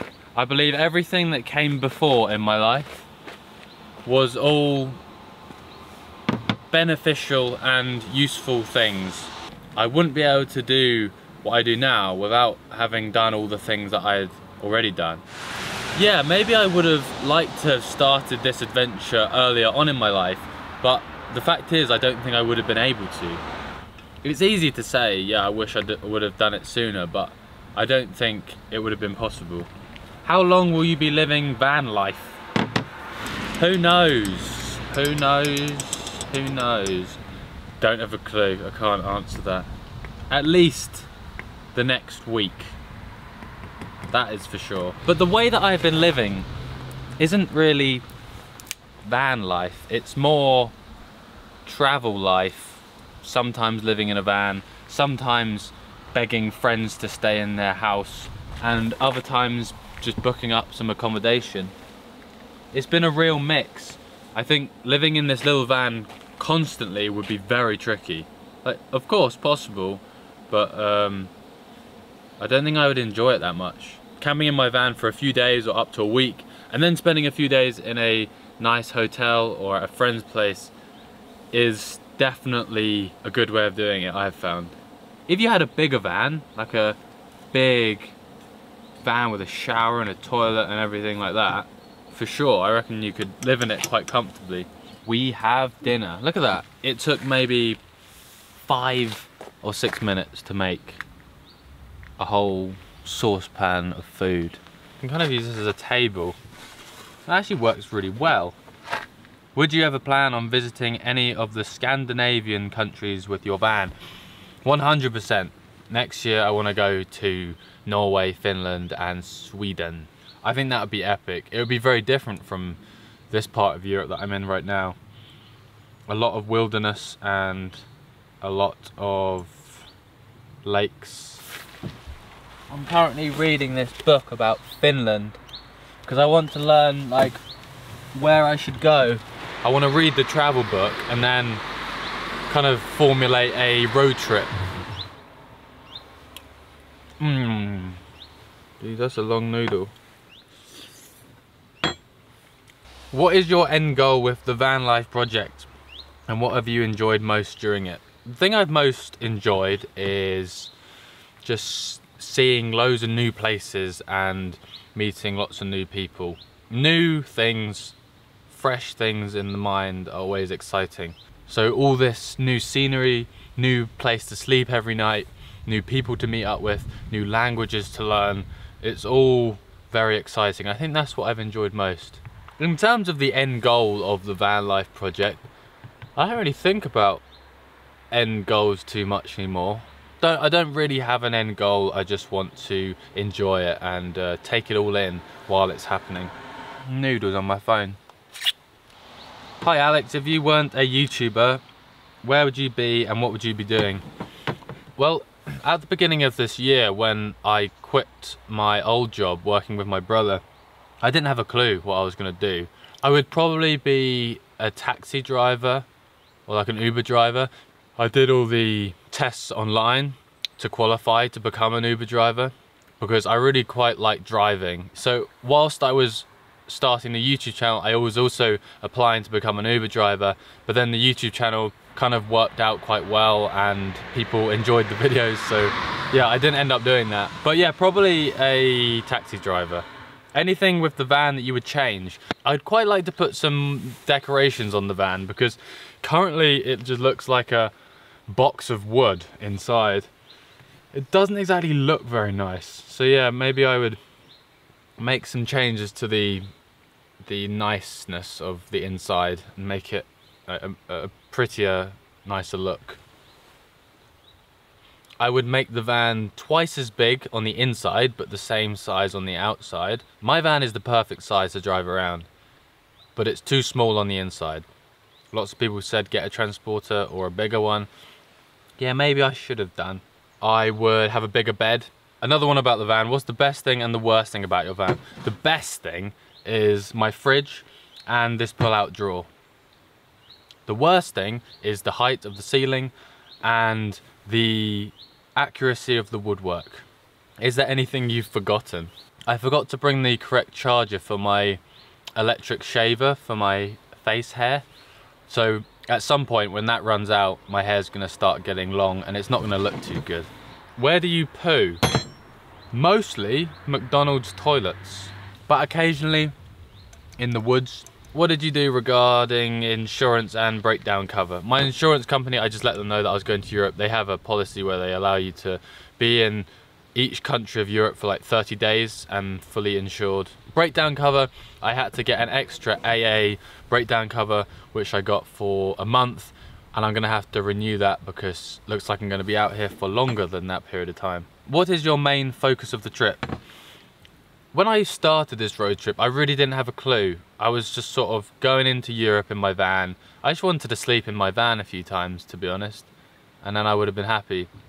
But then it kind of turned into more of an adventure. I started interacting with people on my Instagram page and some of the people who follow me, and now the focus of the trip is kind of to meet up with as many new people as possible and learn as much about all the different places that I visit, because it's so much more enjoyable going to a new place but meeting up with someone who knows something about it. Because if I just walk into a city without any idea of the place, it can be very daunting and it feel very small and scary. But as soon as you go with a local, they can point out things and teach you about things, and it's always more enjoyable. So yeah, the main focus of this trip is to meet new people and learn new things. I'm gonna finish off these noodles. Whenever I park up, I try to find somewhere which is near water because it means I can do washing up. Because in my van, I've only got a very limited water supply and I haven't got a sink. Every time I find a river, I use the opportunity to wash stuff up.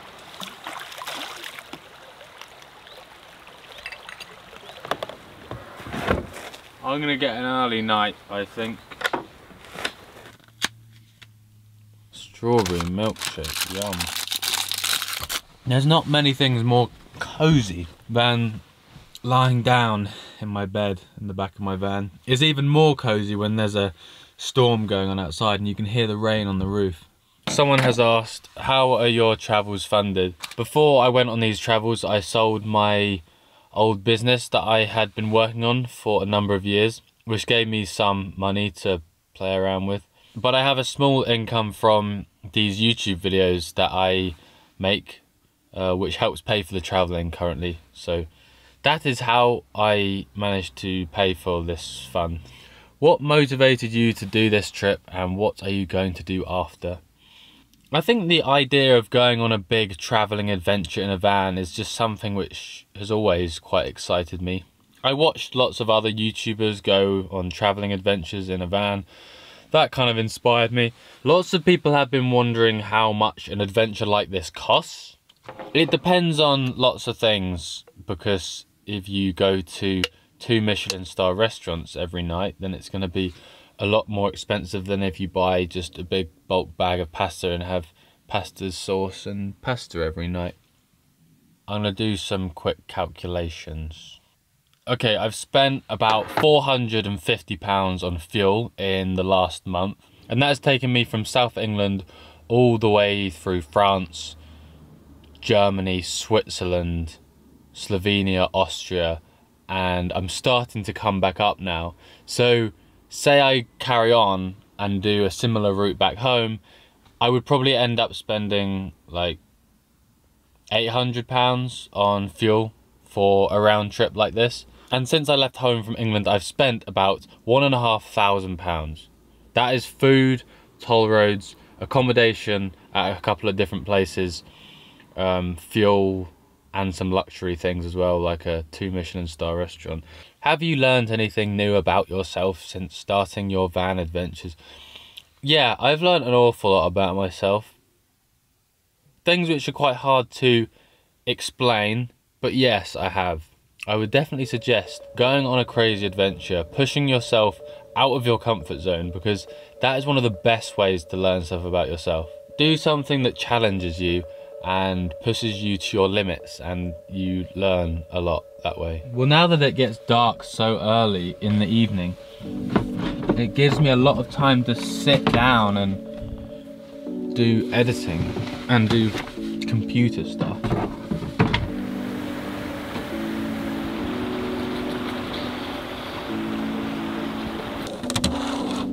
Good morning. I have a business meeting this morning. One of the ways that I earn some money for this YouTube channel is doing some like brand deals, so putting ads in the videos. And I got a meeting. This is gonna be the first meeting I've had in my van.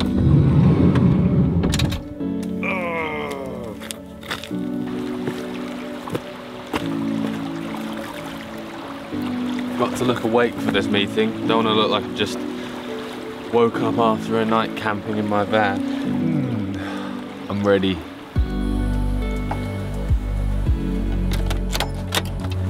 The only way of heating my van is by turning on the engine and putting on the heating, which is a bit annoying. I think I maybe should get some sort of heater in the back. I just don't have much room and I don't want to get any more things that take up space. It's getting colder.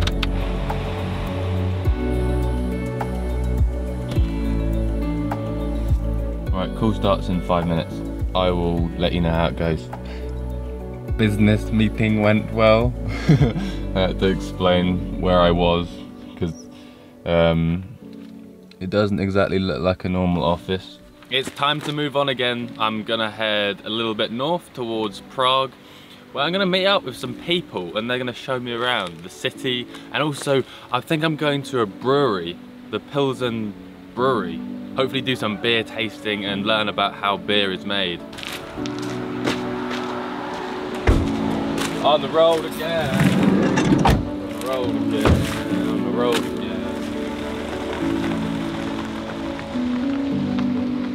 My name's Alex, and 1 month ago I left my home in England to go on the biggest road trip of my life. I converted this van into a little camper, so I've got a bed, a place to sit and work, electricity supply where I can run my lights, and I've got a fridge as well, which I'm super happy about. This is my route so far. This morning I made my way up to Berlin in Germany, but for the past few days, in fact the last week, I've been in Czech Republic. It's a country which I had never visited before until last week, so I want to tell you a bit about my time there.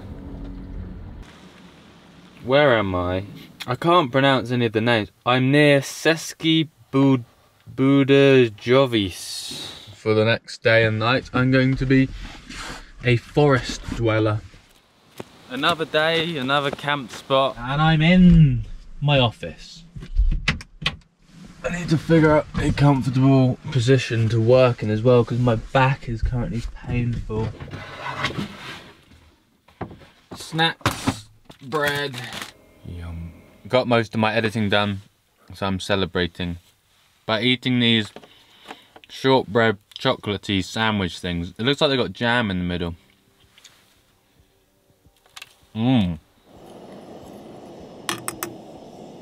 It's turning into winter, but I got a saucepan full of pasta, so it's all okay. It's also just started raining, so I'm gonna eat this, get inside my house, do a bit more work, go to bed, and I'll see you tomorrow morning. So I slept the night in a forest, which was really peaceful, completely silent, apart from the sound of owls in the woods. And then the next morning, I needed to do some grocery shopping, and then I had to cook some breakfast.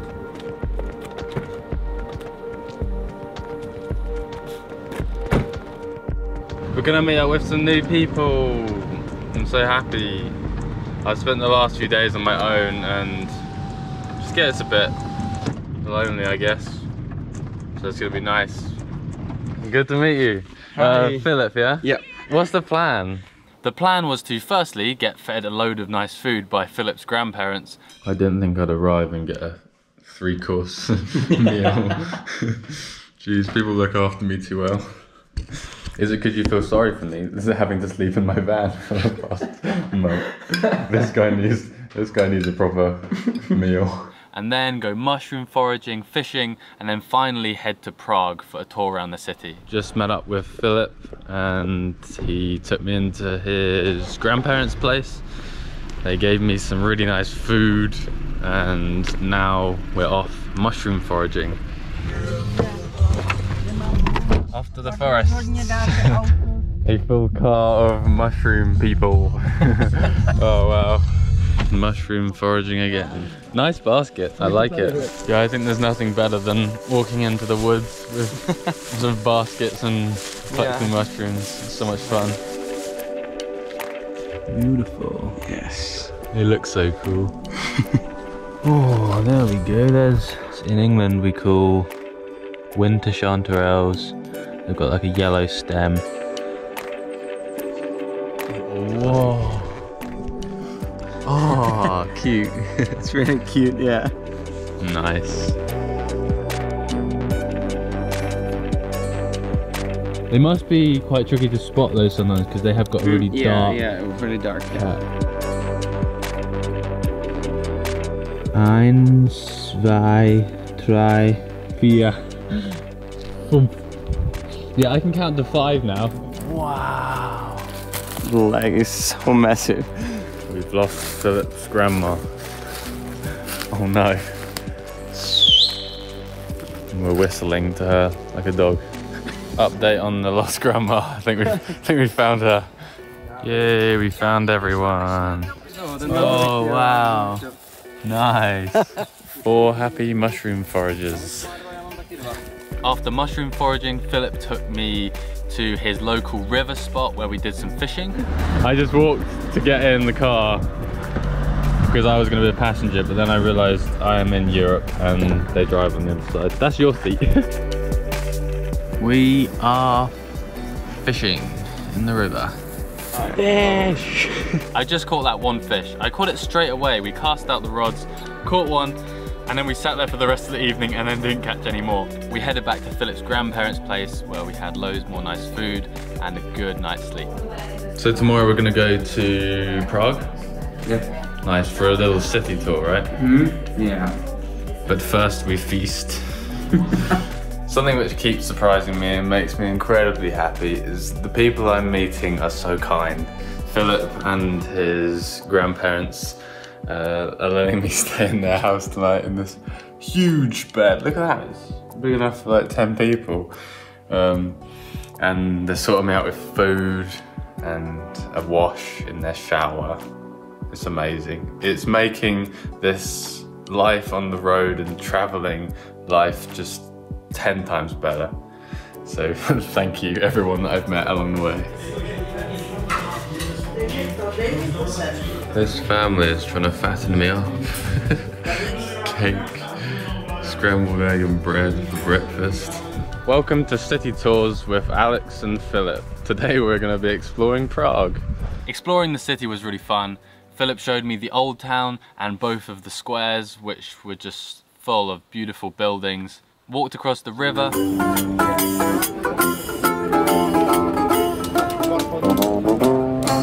Saw an animal called a koipu swimming up the river, which I did not expect to see.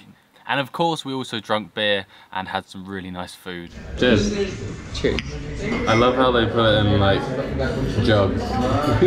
That's a quarter of a duck.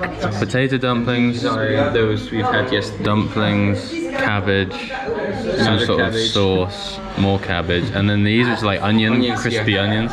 Oh wow. Food gets me way too excited. Thanks Philip and all your family for being so welcoming. Back on the road after a couple of really fun days with Philip. Now I'm heading to the city of Pilsen in Czech Republic and I'm going to a brewery to drink some beer. But first I wanted to do some shopping. It's turning cold outside now, so I need to get some warm clothes. And that's why today I find myself in a big shopping centre. I normally don't like these sorts of places.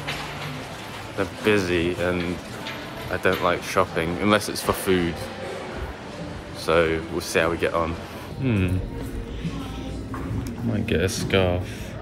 I want a jumper. What type of bike shall I get? Shall I get a skateboard instead? Oh, I hate shopping. I just want a hoodie, which is nice. So I don't have to wear this every single day of my life. Seriously though, if there's any bike people following this channel, let me know what type of bike I should get. Like, I think I want something in between a mountain bike and a road bike, something that you can use sort of everywhere. I kind of want a bike like this with a nice basket on the front. Right, I'm not getting a skateboard, they don't have brakes. After absolutely failing with some shopping, I met up with a couple of brothers, Pavel and Alish, and they were super kind and said that they would take me to the local brewery. So we went to Pilsen Brewery for a tour around the place. This place has got lots of beer. There's beer on the floor.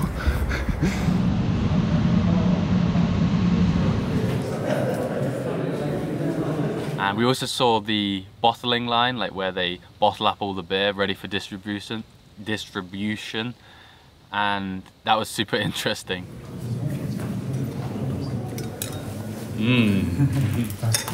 Thank you.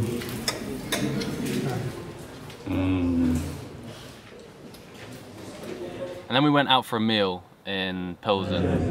Cheers, guys. Cheers. What are we eating today? It's svichkova. Svichkova. Typical Czech traditional food. And it's dumplings. Dumplings and beef. Beef and a sauce made of vegetables. We have a cream and a cranberry kind of sauce. Yum. Lemon, of course. Yeah. Let's feast. I'm here in the Pilsen main square, and apparently if I touch this angel and hold it and make a wish, it'll come true. Make a wish. Another day of meeting new people. See ya! And now I'm getting in my van to carry on my long road trip around Europe. Next stop, Berlin. Just as long as you stand by me. And darling, stand by me. And then I drove about 4.5–5 hours from Czech Republic to Berlin, where I am now. And the adventure continues. Last week, I got the chance to meet a guy called Moritz, who is absolutely mad about mushrooms. The aim was to go foraging for wild mushrooms. Look at these ones. Learn about some different species. It actually smells of garlic. As well as cook up a mushroom feast. What's the better like? That one? Or that one? That one or that one? Hey there everyone, my name's Alex and I'm currently travelling around Europe in my van. I've just spent the last week in Czech Republic and I've just driven up through into Germany. I have a problem with my van. Whilst driving earlier, 2 warning lights came on. One of my lights is broken. I think it's one of the back brake lights, and also the engine warning light came on. So that's a problem, because if the engine goes, then my road trip ends. So I need to find a garage to take my van to and get it checked out. Good night.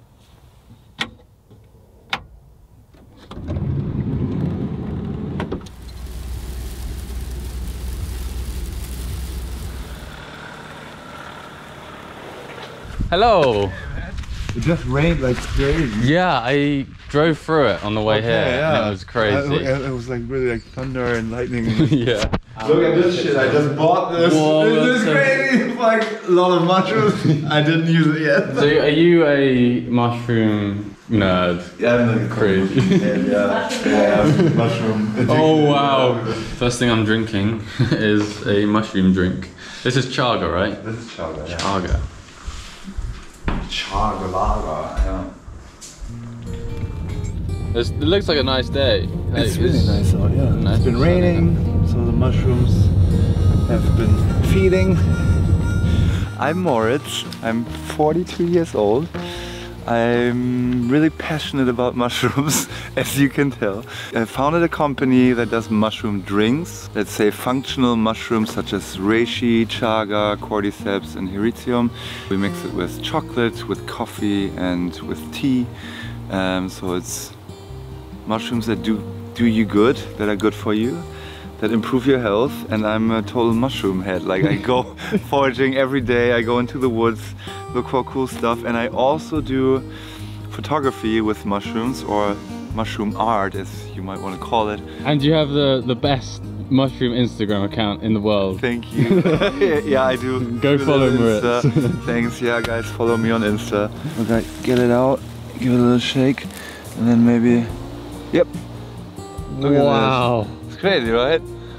And that's all the spores. Yeah, that's all the spores. That's how they do it. And this is really tasty. It's a mushroom that not everybody would pick. It's nice with the light too. What did you call it? Donkey ear. Yeah, donkey's ear. Yeah, looks kind of like a donkey ear. I mean, yeah. Yeah, so we're gonna take some of these. Donkey ear. Boom. Some mushrooms everywhere. Just ta-da! That's so cool. Do they sense that something's they picked sense them up the and movement, then they... Yeah. I need to multiply. Wow. I've never seen a mushroom do that. Crazy, Oh, mushroom foraging just never gets boring. Like until today, I never knew a mushroom could do that. So I caught some fish in Norway the other day. Cod. We're gonna have cod with a mushroom crust on top of it. We're gonna make it in the oven. So I'm gonna mix these mushrooms with some breadcrumbs and then put it on top, and then we're gonna have some pumpkin, like some grilled pumpkin, some pumpkin like mash or like pumpkin sauce. Then I'm gonna have a mushroom jus, like a really nice sauce that I'm gonna start cooking once we get back. And we're gonna have some mashed potatoes. You sound like a good chef. Did I hear something about you winning a TV show? Yeah, like back in the days. What was it? That was Come Dine With Me. Back in the days. Yeah, I mean, I used to cook a lot and I'm still into cooking. And it was more of a joke, you know. I was like, okay, I can do what they can do. And I won this TV show. Yeah, it was cool. Amazing. Yeah, it was cool. So yeah, I like to cook. And I mean, the best thing is to find your own food and then eat it, or like catch your own food, and then I think it has a like more of a value to you. Oh no, it's a panther. Not a panther, pale-pills. Is it edible? Yeah, that's is it edible. Blush? Yes, oh, yeah, a blusher. Yeah, blusher, yeah. I never have eaten those ones because I'm always too scared. Well, yeah, it's nothing for beginners, I would say, because if you mix it up, then you'll die. Ringloser Butterpilz in German, and in Latin it's Zuilus colinitus. And it's a very tasty mushroom. It's really good. The thing is about these mushrooms, they're very slimy. The cap is always very slimy, so you peel off the top, and then it's a great mushroom that you can easily use. But this is really slimy and sticky. If you don't peel it off, you'll get the shits too. So this all gonna make a really nice sauce for our meal that we're gonna cook. Yes. You found some? Oh yeah, I just stepped on one. Yeah. Nice. Very well spotted. When you cut it, there's orange milk coming out. Also, your urine turns orange if you eat a lot of them. So don't worry if your piss turns orange tomorrow, like you're not ill. So beautiful. But where there's one, there's usually more. So it's always worth checking the surroundings.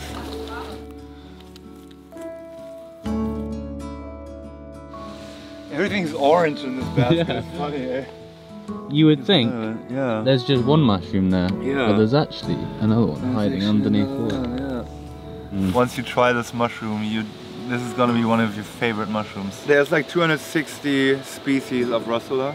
There's poisonous ones that wouldn't kill you, but it's not good for you, and they get just really spicy. Yeah. And there's non-poisonous ones. So what you do is you cut out a little piece of the mushroom, either from the stem or the cap, and you just chew on it. Here, you can have both. And then after a while it should either stay mild after like 15 seconds, or it gets really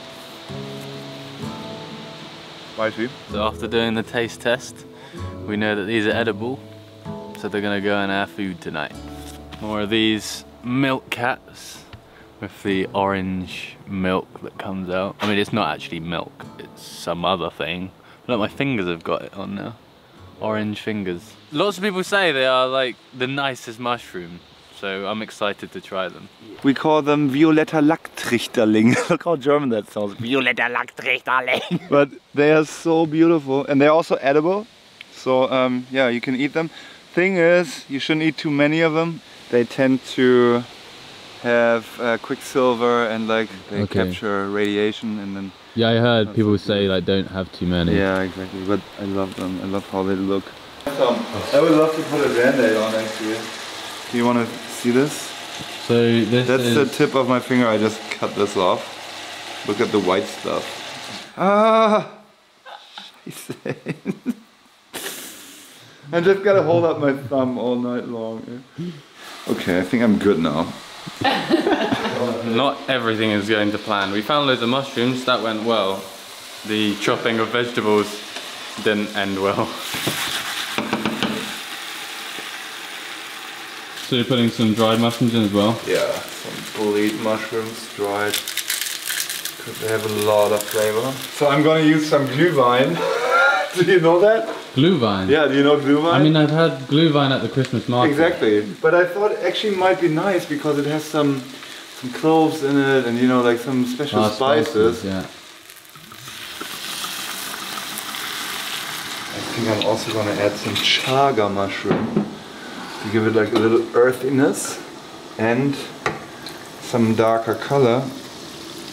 So we're gonna have a very dark brown sauce tomorrow. So we're gonna let this soak for a long time, and then tomorrow we will finish off the rest of the meal as well. Yeah. We're gonna the fish. We're gonna do the fish, the pumpkin, the potatoes.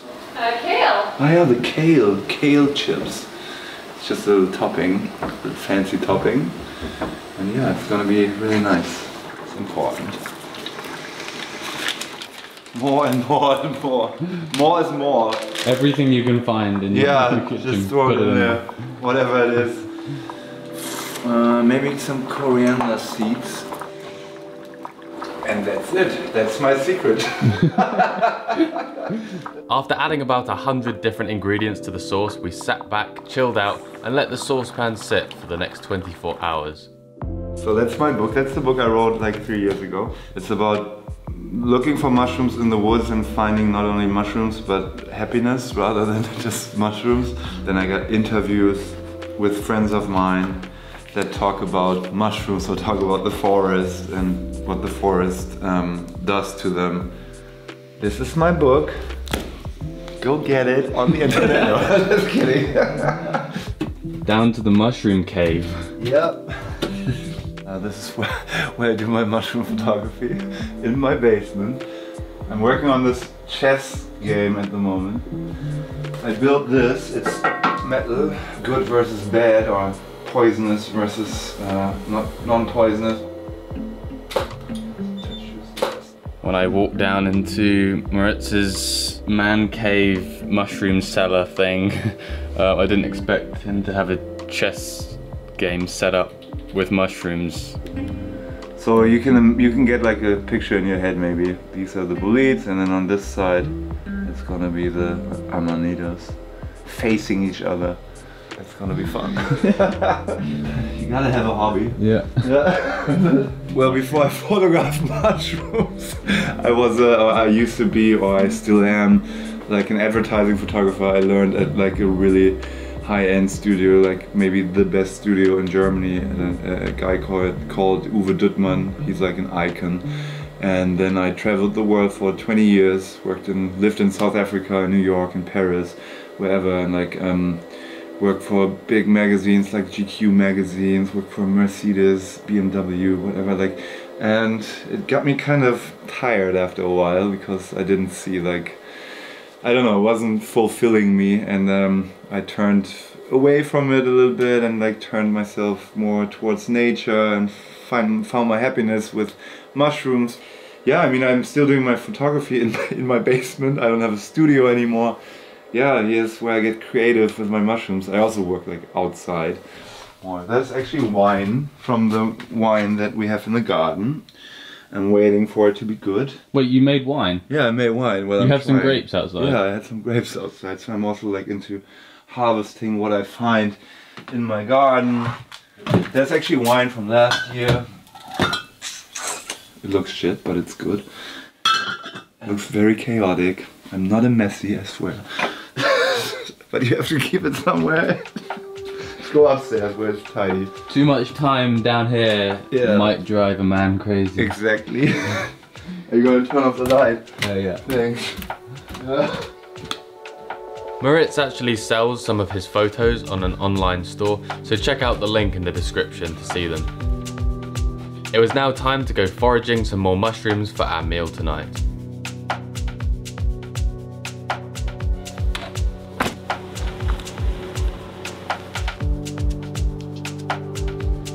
Not that great, but... Yeah, we found them in the woods. Yeah.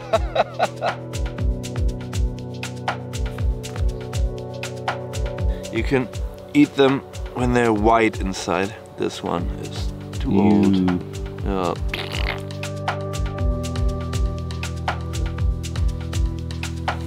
So this one, I mean, it's tiny, but we're still gonna take it. Yes! That's the one we're looking for. Well, we call it red cap. Oh, I love this. This is like one of the most beautiful and the best tasting mushrooms. Okay, so it's Lexinum leucopodium.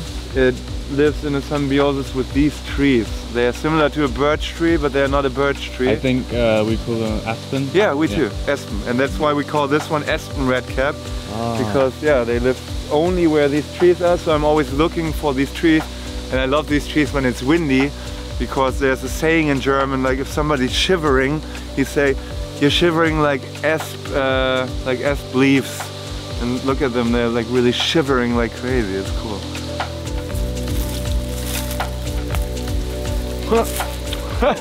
This looks cool. Especially if you look like for a certain mushroom and it's not just a random mushroom. And I was really like looking for especially these ones right now, because I wanted to use them in the food. It's the most satisfying feeling ever, you know. I mean, that's the good thing about foraging for mushrooms. Any mushroom that you find, it gives you like, I don't know, hormones that make you feel happy. And you're always happy. You're just like happy 300 times a day if you find 300 mushrooms.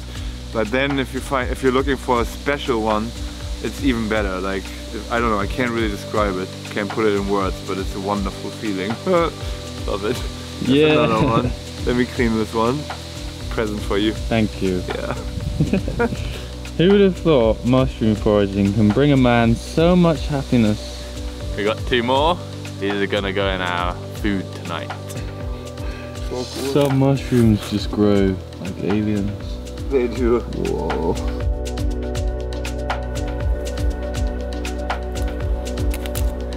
So now we got enough mushrooms for our sauce. Hey, look at this. It's like the perfect example of how they should look. I always do this to check if they're still good, and also like push in there. If there's like a dent that's staying, then you can tell they're no good. But this one is perfect. There's like no maggots or anything in there.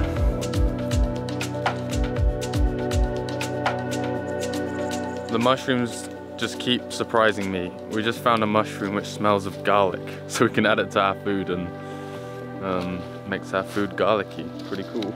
Is this the one? Yeah. This is the garlic mushroom. I don't think it's actually called the garlic mushroom. Is it? The garlic mushroom. It actually smells of garlic. Mushrooms are crazy! The mushrooms make you crazy. It made Moritz crazy. And if you're not careful, it might make you crazy too. So there's 3 growing in a row in a perfect line.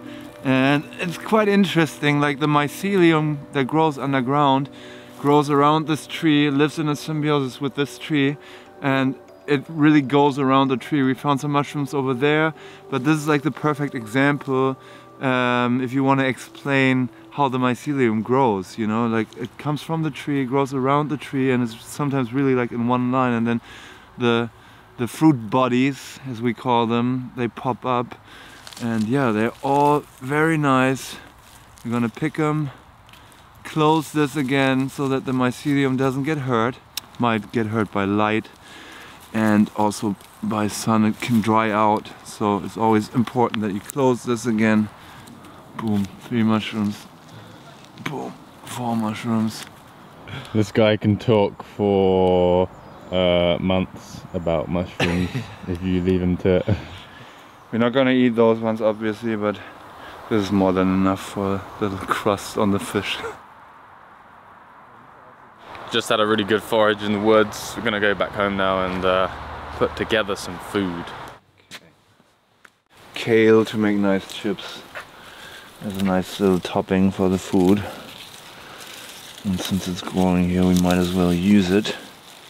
Have you had kale chips? No. Put it in the oven with some oil and some herbs. They go crispy? Yeah, they go crispy and it's really nice. Ooh. Let's start cooking!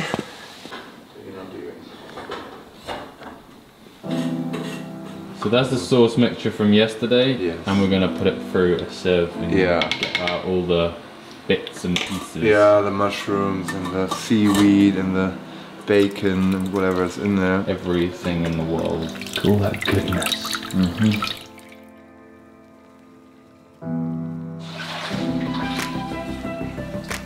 Oh wow. Whoa.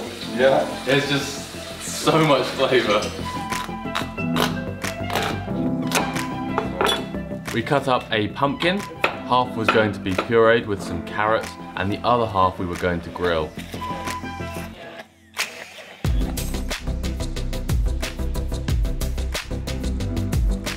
Next we made a breadcrumb mixture with blended up bread, mushrooms, parsley, lemon and butter. Ta-da! Breadcrumbs! Yay! This was hopefully going to add a crunchy topping to the fish. Never done this with mushrooms. But it'll be okay. Oh no, it's nice. Whoa. Ah, that's actually cool.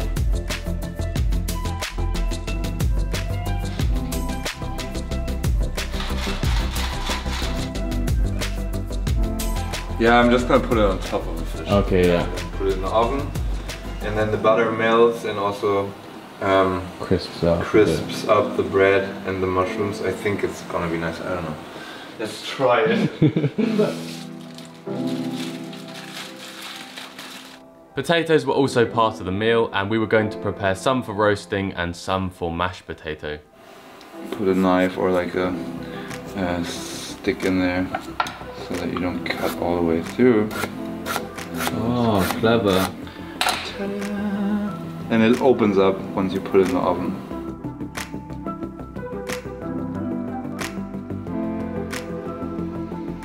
You found a nice little place to sleep.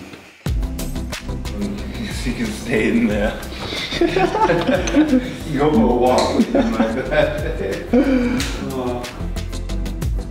Pro chef over there cooking up dinner whilst I just sit here eating crisps. How can you? Oh, okay, I think these are about ready already. Yeah. Okay. Mushroom crust on top of Norway fish. Yeah.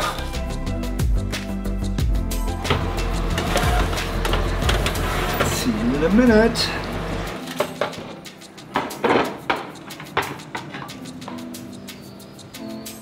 To the grill. Pumpkin. Pumpkin.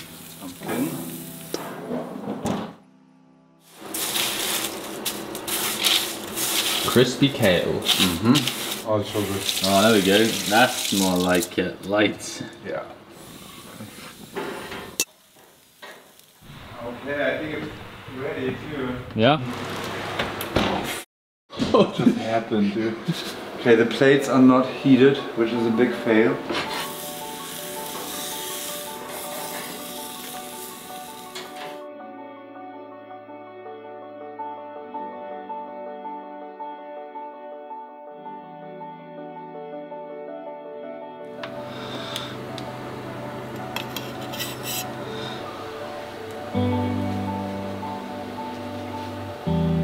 Explain what we have here.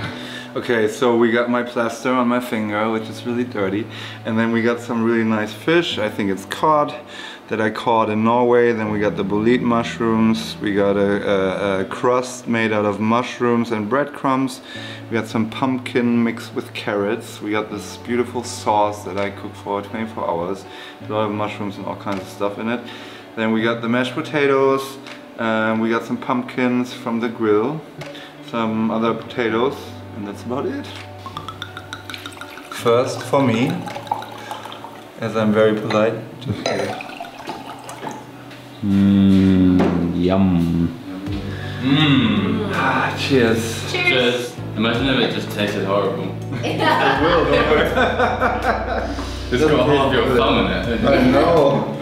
Wow. I think the sauce is the best bit. Yeah, so right? good. Well done, chef. Thank you. It doesn't look nice, but it tastes great.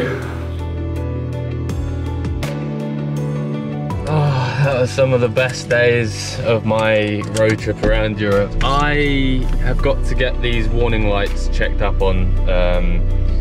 Moritz gave me an address for one of his friends who is a mechanic, and he might be able to see what the problem is. And then I'm going to drive to Denmark, which is like a long way.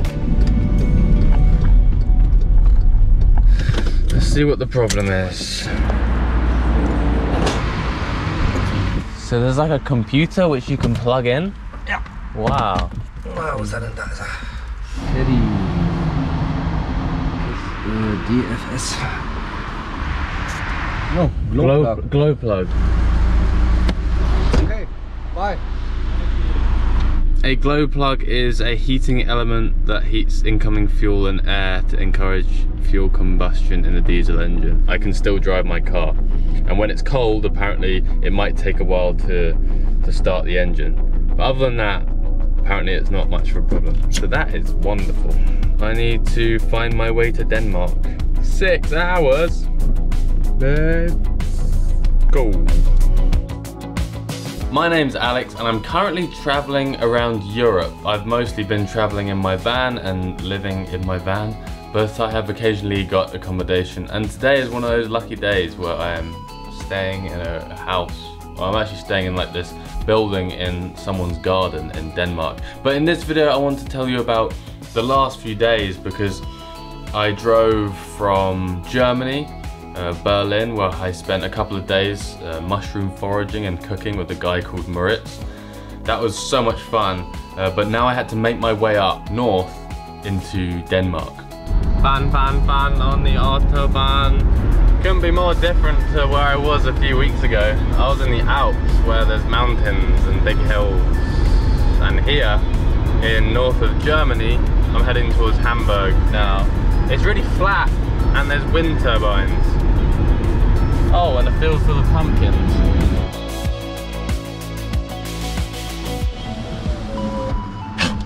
Damn it. Tried to spit a grape seed out, but it didn't work very well. Just filled up with fuel. Cost me 120 euros to fill up my tank from 0 to full. Currently eating some grapes. Got to spit out all the seeds because they're really bitter and horrible. Nice grapes though. Got to keep driving.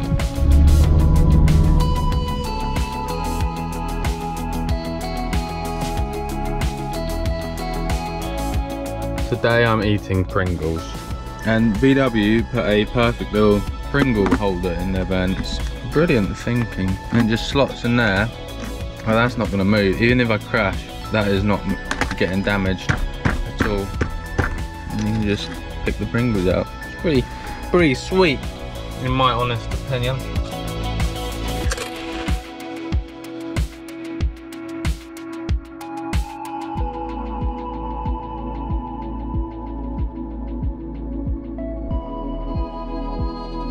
Kind of feeling a bit ill.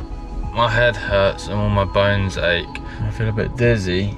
It could be the water, because I filled this water bottle, I can't even talk. Filled this water bottle up 3 weeks ago, and I'm still drinking the same water. Is that bad? It smells kind of weird. No light could have got in the bottle, so no algae or plants are growing in there. But there could be some other stuff which doesn't need light, which is growing inside this bottle. Anyone here who knows the scientific nature of a water bottle, let me know if I should stop drinking that. Could of course be a poisonous mushroom that I've eaten in the last few days, because I have just been eating mushrooms every day Bound to get one mixed up at some point, I suppose. I'm putting it down to the nearly month-old water. We're in Denmark! I don't know why, but it always feels like such an achievement when you see the new country sign. You're like, yes, completed the game, completed the level. Let's find somewhere to sleep.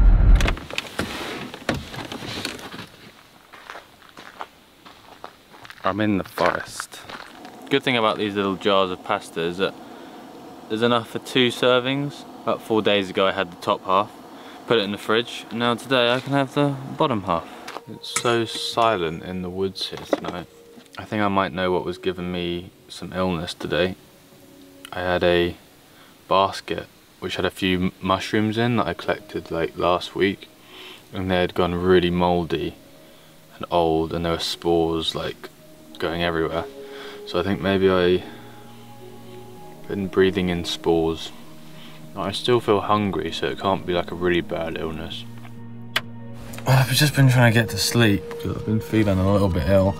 And I had a message from a guy who I've been speaking to on Instagram, who is actually a forest nature reserve ranger in Denmark.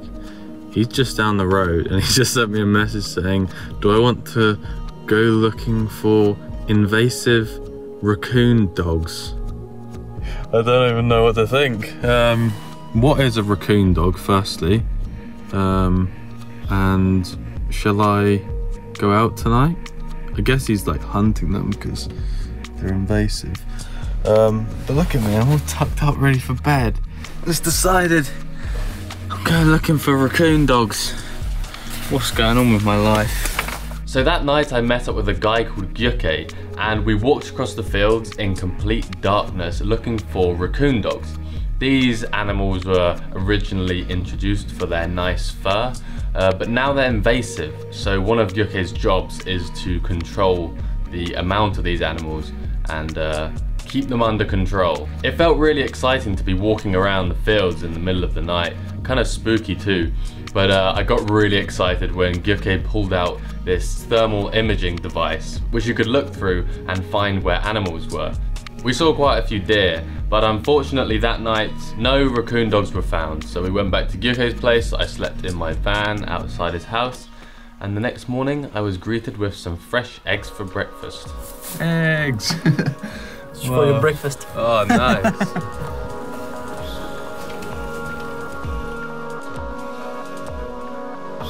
After eating, Gyuke gave me a little tour of the surrounding land where he works, and I even got to drive a quad bike for the first time, which was so much fun.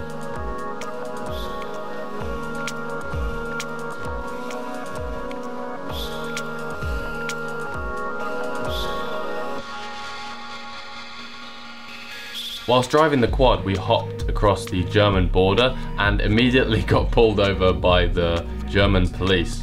Luckily we weren't in trouble, and Gyuke and the officer actually ended up having a long conversation about hunting, and they seemed to get on really well. At first though I was pretty scared. I was thinking, was I going too fast? Do I even have a license to drive this thing? But no, everything was okay. I couldn't believe the amount of wildlife here. There were peregrine falcons, eagles, thousands of ducks and geese, deer, and so much more. This place was windy, wild, and full of life.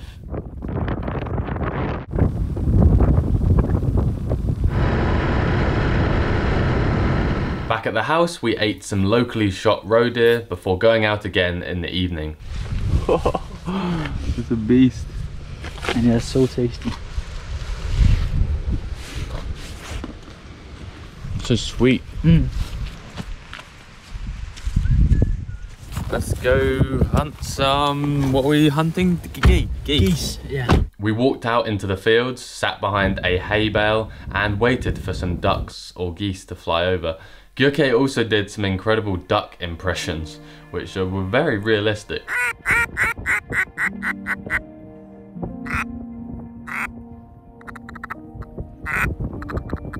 Gyuke's aiming is incredible. He managed to shoot a goose and a duck whilst they were flying over. It was pretty amazing to witness, and it meant we had some food to eat for the next few days. The next morning we plucked and cleaned the birds.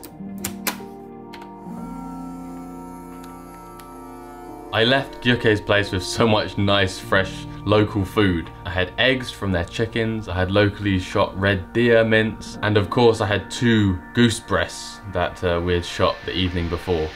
Thank you. Have a good one.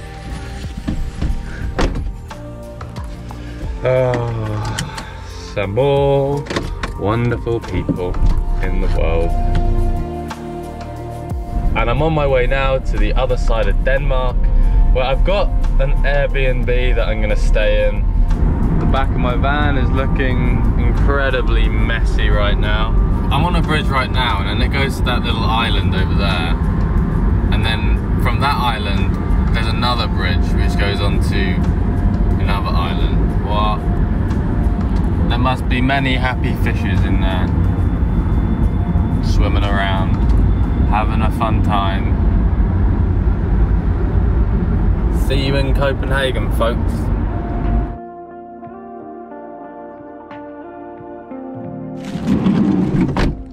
I'm staying in an actual building. This will be fun. It doesn't have a kitchen, it just has like a sink, so I'm still going to cook in my car. For now though, just gonna chill out, take it easy.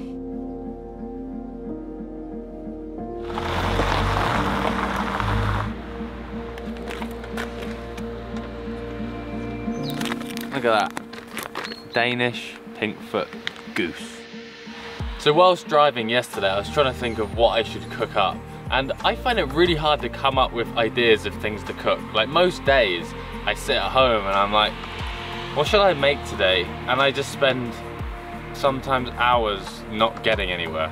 And then I end up just having a bowl of pasta with some tomato sauce as usual. But I thought, I'm gonna work with the ingredients that I've got. And what do I have? I have a breast of goose and I have a load of apples. So I'm going to attempt frying this goose breast and making a nice crispy skin, and also an apple and wine pan sauce. And then I can add some butter, and then I don't have any garlic, but I've got some ginger, which might work, I don't know. And I've also got some lettuce and mint to go with it. Firstly, I've got to season the goose. I witnessed this thing get shot out the air. I want to dry off the meat a bit because I want it to go crispy, and it can only go crispy if there's not loads of water. And then a generous amount of salt.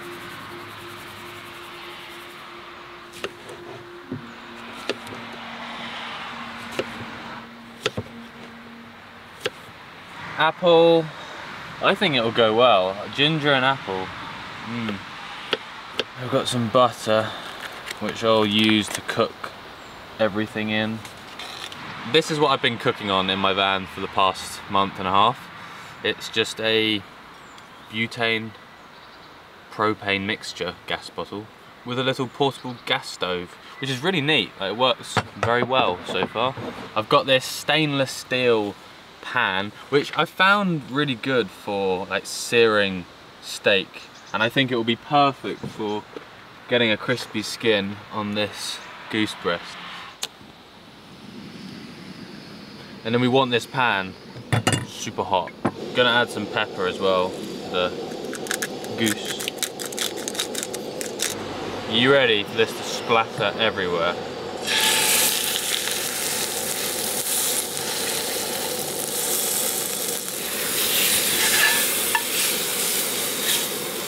Oh, yeah, that's like on the edge of being burned. That looks good.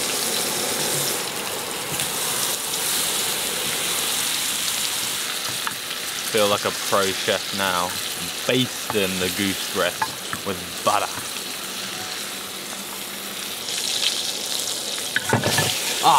Oil everywhere. I want to try a bit of this crispiness. Yeah, that's amazing. It tastes more like a steak than a bird. Okay, we want this piece of meat to be kind of rare in the middle. I've heard it's good for it to be kind of still pretty pink. So we're gonna take that off. It's still very squishy. Now we're gonna make our pan sauce. I'm gonna put in the apple because it might take a bit of time for the apple to soften. That apple came from the Czech Republic. from Philip's grandparents' garden. Got some wine. I'm gonna evaporate like all the alcohol so I just have the flavour. Forgot the bloody ginger, didn't I? A little bit of honey. How do I do this? With my finger?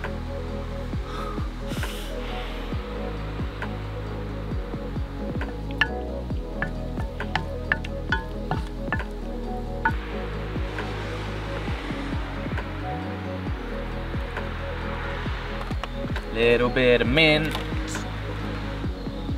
Apple sauce.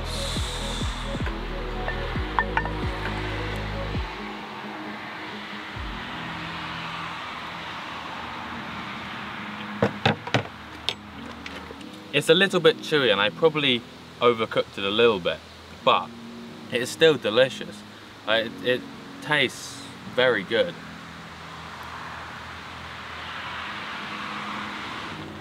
The mint goes well with it. The ginger in the sauce, not so good.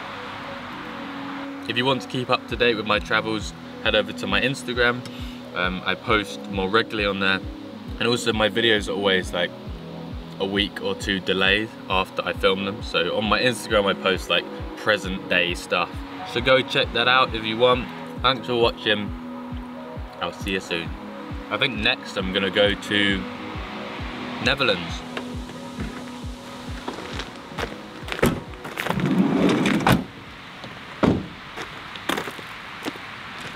Tomorrow I will have the very rare, lucky opportunity to learn how to cook from a pro chef. A guy who works at a restaurant in the Netherlands messaged me on Instagram the other week and asked me whether I'd like to learn some cooking skills. I went on his Instagram page and realized he works for what looks like a very top, high quality restaurant. So of course I took up the offer and here I am. I'm currently staying in a hotel just next door to the restaurant tonight. This morning I left Denmark. Heading to the Netherlands for one last fun adventure before I have to decide whether I either go to a non-Schengen country to allow me to stay in Europe longer or whether I go back to England. It's been really toying on my mind because I miss my friends and family and I want to go back to England for a bit, but I also kind of want to go to Croatia and keep this fun adventure going. I'll decide that tomorrow or the day after. It was a 9-hour-long journey. Drove loads through Denmark, then got on a ferry, which I wasn't expecting to do. And we're on a boat. The ferry went from Denmark to Germany, and then I drove another, I think 5 or 6 hours from the ferry crossing to where I am now. This is a once-in-a-lifetime opportunity to learn from a pro chef and cook in a professional kitchen. Stay tuned, because this is going to be a fun little adventure. The next morning, I realized it wasn't just one chef I was going to meet, it was 4 of the kitchen team. So that's where you grow vegetables for your cooking? Yeah. House-shire James. And these are all the people that work there? House-shire means house. House. Okay, James' house. James' house. Yeah. So the chefs cook and then people can sit around here? Yeah. Yeah. No way, this is so cool. This feels so cozy and it's just like a dream come true looking inside like a proper restaurant. This is so exciting. Look at this place. It looks like out of a fairy tale.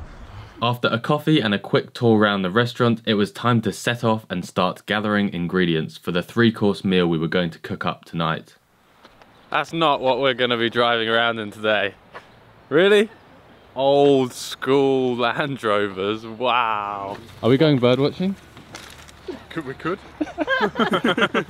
These guys know what they're doing when it comes to cooking and food and working in a kitchen, so today we're gonna learn from them.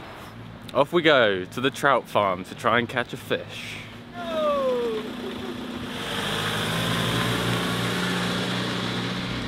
yes, One more. Hey. Oh yes, thank you. Yes, very nice. Drive-through. Nice job, driver. Nearly didn't make it. The back door opened whilst driving on the road and then a car nearly swerved into us. It was an exciting ride, I have to say. Meet the team. My name is Robin and I'm a cook. My name is Laurens and I'm the chef of House James. I'm Rick and I'm also chef of House James. And I'm Jessica and I'm working with these amazing guys by House of James. My name's Alex and I make YouTube videos. Today we're going to be finding ingredients, catching fish, foraging, getting some food from the vegetable garden, and also I'm going to be learning how they cook up some amazing food. Yeah. Welcome, we're at Smallet in Emst. It's a little town in the middle of the Veluwe. We're producing trout here for over 100 years. I'm the third person in our family who is running the business over here. And you can catch your own fish over here. So we produce a lot of fish so people can come here and with their rods they can catch their own fish. Can I catch a fish today? Yeah, you can. I've got some rods over here, so wow. I think you can. Our aim this morning is to catch a fish. Thank you. We've all got a fishing rod each. This is the lure. I'm going to cast this into the pond.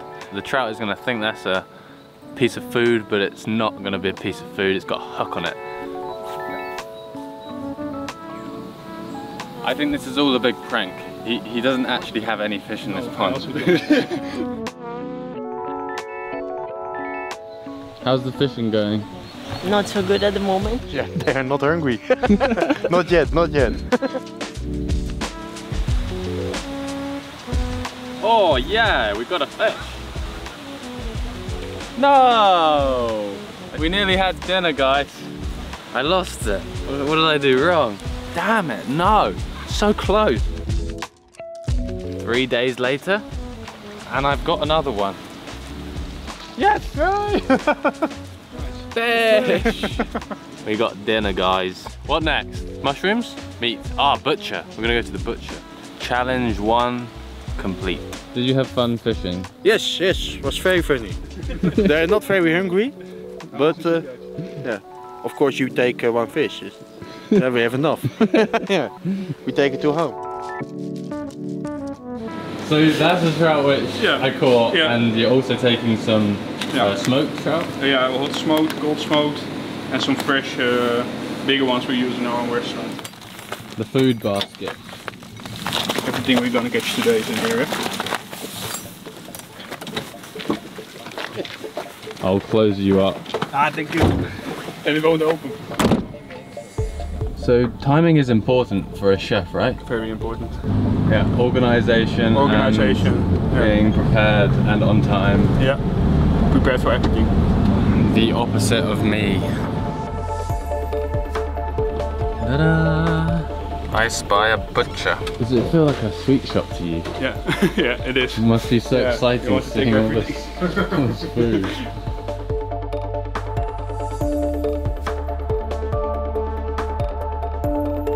We spoke to the master butcher for about an hour. I learnt about the concentrated flavours of dry-aged beef and got to taste a few different free offerings. Pig. Backstage access.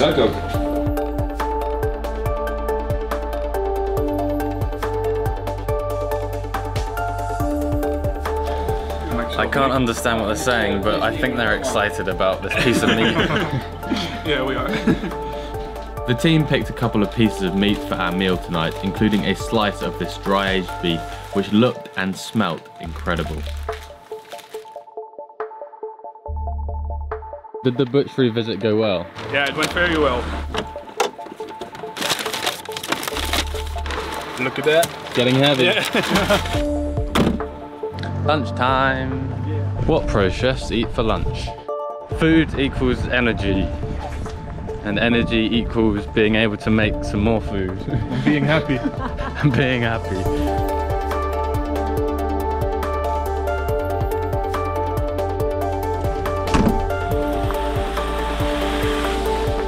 This place reminds me of Lord of the Rings, like Hobbit house kind of style buildings.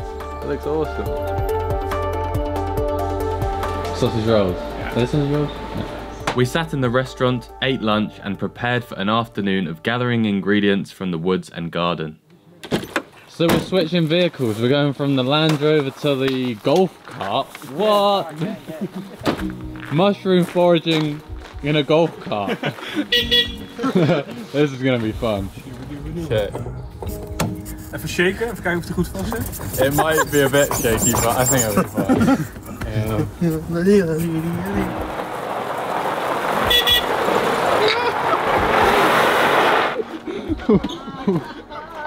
Okay, this is gonna be a fun ride.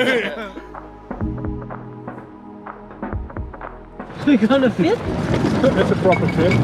So yeah, this could be good. I mean, this all could be good. Can we take a little walk? We found some mushrooms. But not every mushroom is edible. We gotta find the right one. Well, we can try. Who's dying? Try and see, he's dying. No, this one is not good. Where are the edible mushrooms?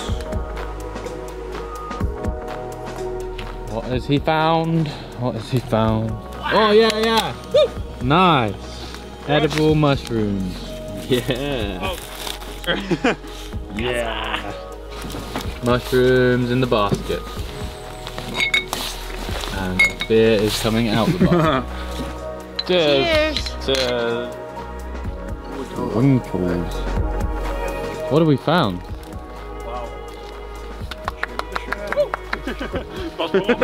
Whilst out in the woods, we stumbled across many different species of mushrooms and even found some edible Boletus mushrooms, as well as a couple of impressive looking cauliflower fungus, both of which would be used in our cooking tonight.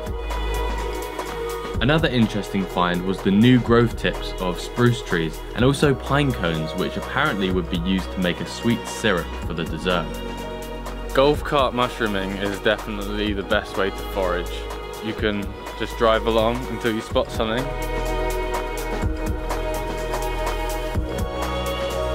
Ta-da!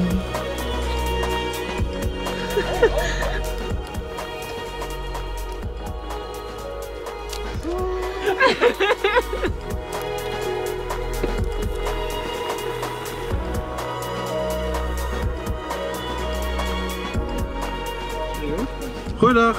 Hallo. Hey. I thought you were stopping. No. Well, good luck, Jessica. Ciao.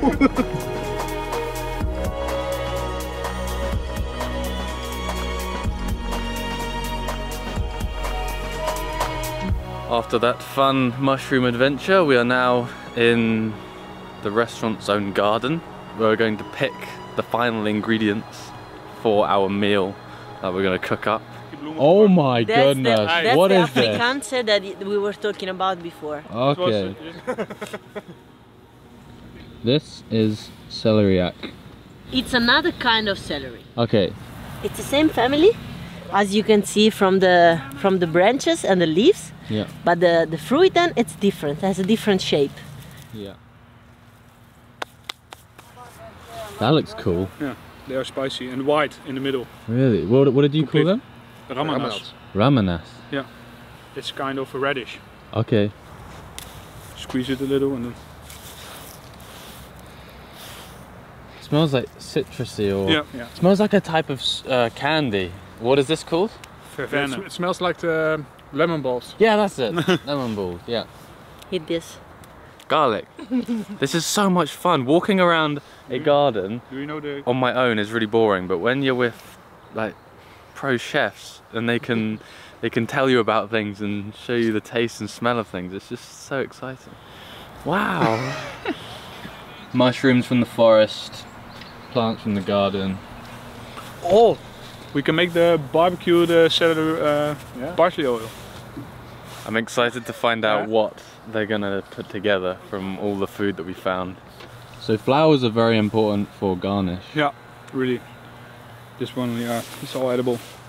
All these are edible flowers. After collecting herbs from the garden, we returned to the restaurant. Time to go into the kitchen. The first step for the team was to grab a pen and paper and have a brainstorm and formulate a plan for today's meal. I want to know what you're thinking. Well, we are thinking about the trout. We're gonna cook on a low temperature, 42 degrees steam. Then we put it back in the fridge, and then you can get the skin nicely off the fish, and the fish is still fatty and soft. Then the main course is the entrecôte. We're gonna bake it in the butter and with some garlic and rosemary. Then we have different structures of celeriac, and of course we are gonna use the mushrooms we found today. And then the dessert will be a mousse made out of jasmine, raspberry ice cream, a crumble made of white chocolate and raspberry. We make a caramel sauce with the pine tree tops we found, and we want to make a foam out of the pine tree tops. And if that's all finished, we have a Michelin worthy menu, I think. Wow. Alright, let's go for it. Everyone's getting into cooking mode. I can feel it. So we get all the moisture out of the fish, and it will be more concentrated taste. And then we put it in the oven on steam, 42 degrees. So what are you prepping here? Sauce. I'm making the sauce. Yeah. Okay. With meat. Little secret. Use vanilla. Wow. Yeah. That smells so good. It's very expensive. When the stems of the flower is fermented, you get the typical vanilla flavor. You have also fake vanilla. It's come from animals. Beavers. It comes from beavers. Beavers? Yes, no joke. Wow. But this is real vanilla.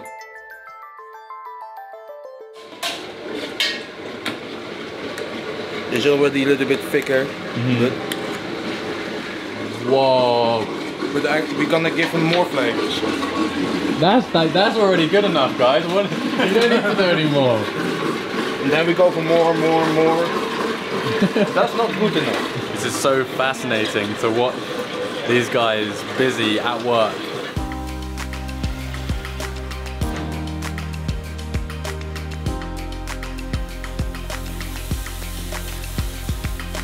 I very quickly lost track of the many combinations of ingredients and countless cooking techniques these guys were using, but watching these pros at work was one of the most fascinating things I've ever seen.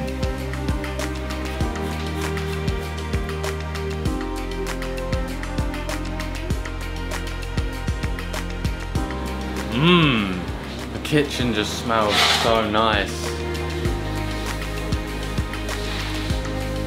That is some of the best tasting sauce I've ever put in my mouth. It's incredible. So what is going on here? Is this like a batter? Or? Yeah, a batter. We are gonna fry them from the main course. Is that sage? Yeah.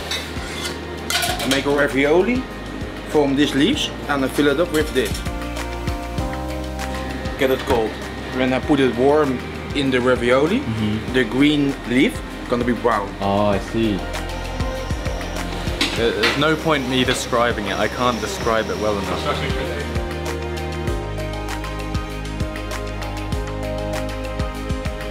You see? It's not thick enough. If the line is it's staying still? Yes, okay. Then it's thick enough. But the taste goes to the moon.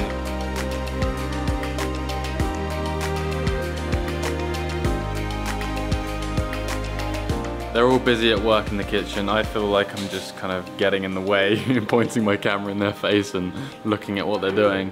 For someone like me who is interested in food and likes eating food, it's so interesting watching professionals do their thing. And every now and then they give me a little taste of the sauce or part of the food, and it's just mind-blowing how strong the flavors are and how intense everything tastes. I still don't know exactly what they're cooking up, so I'm really excited to see what they make from the ingredients that we found and lots of other things in their kitchen. This is a vinaigrette for the starter, cucumber and citrus Africa. What? How do you guys do this with food? Try this. Maybe it's better if you sit down first. What even is that? What? I'm in food heaven today.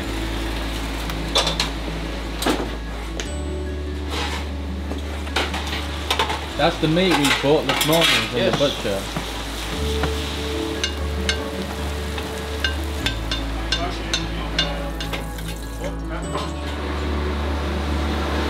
awesome.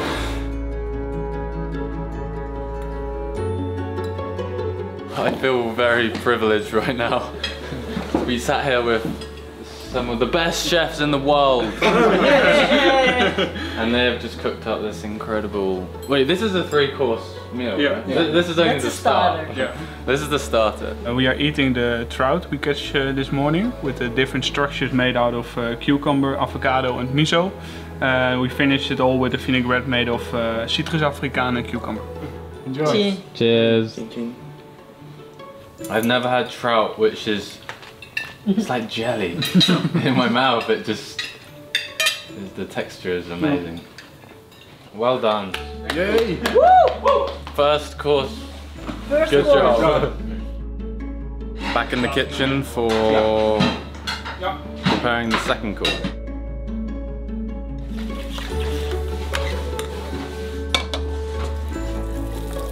The meat we get from the butcher this morning, together with the mushrooms we found, of course. Some fried leaves, celeriac we found in our own garden, and we make it final with jus made of timout paper.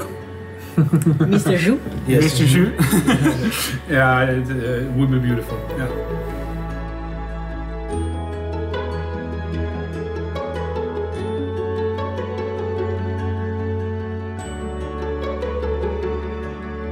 Nice job, guys. Second course, amazing. It's really hard to communicate through a camera the taste. All I can really say is amazing, incredible, crazy, delicious. But it doesn't really mean anything to you guys, I guess.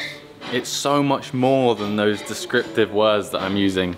It's a lot more than that. But it's just hard to communicate taste through a camera. But honestly, it is some of the best food I've ever eaten. The texture, the taste, the smell of it all is just really, really good. Anyway, we have one last course. This is the pine cone. Yeah, this is the pine cone vinaigrette.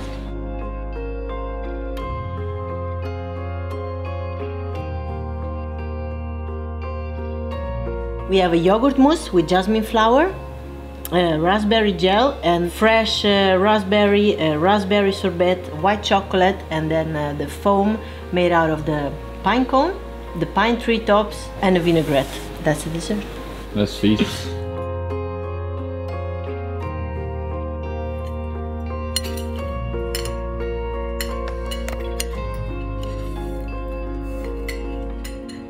Wow, this is like magic. That's insane. We do it everybody together?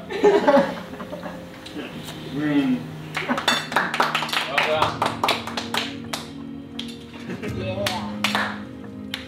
Nice job, everyone. When I left England nearly 2 months ago, I did not expect it to go how it went.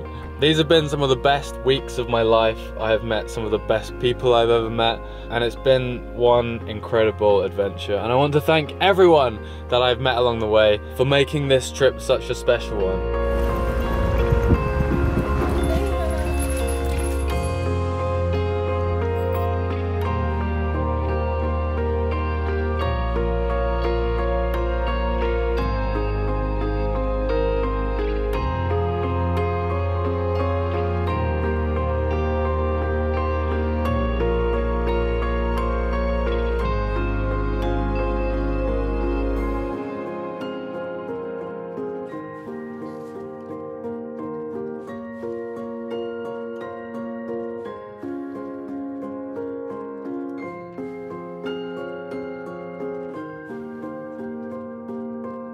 It really has been wild, and I'm sad to say that I'm going back to England in a couple of days. I would like to keep going on this road trip and keep exploring, keep meeting more people. However amazing it is, I need to go back to England to see friends and family because they are also very important too. But I'm pretty sure I'll be on another adventure soon. So thanks so much for watching this road trip journey. I appreciate everyone who has left nice comments and support.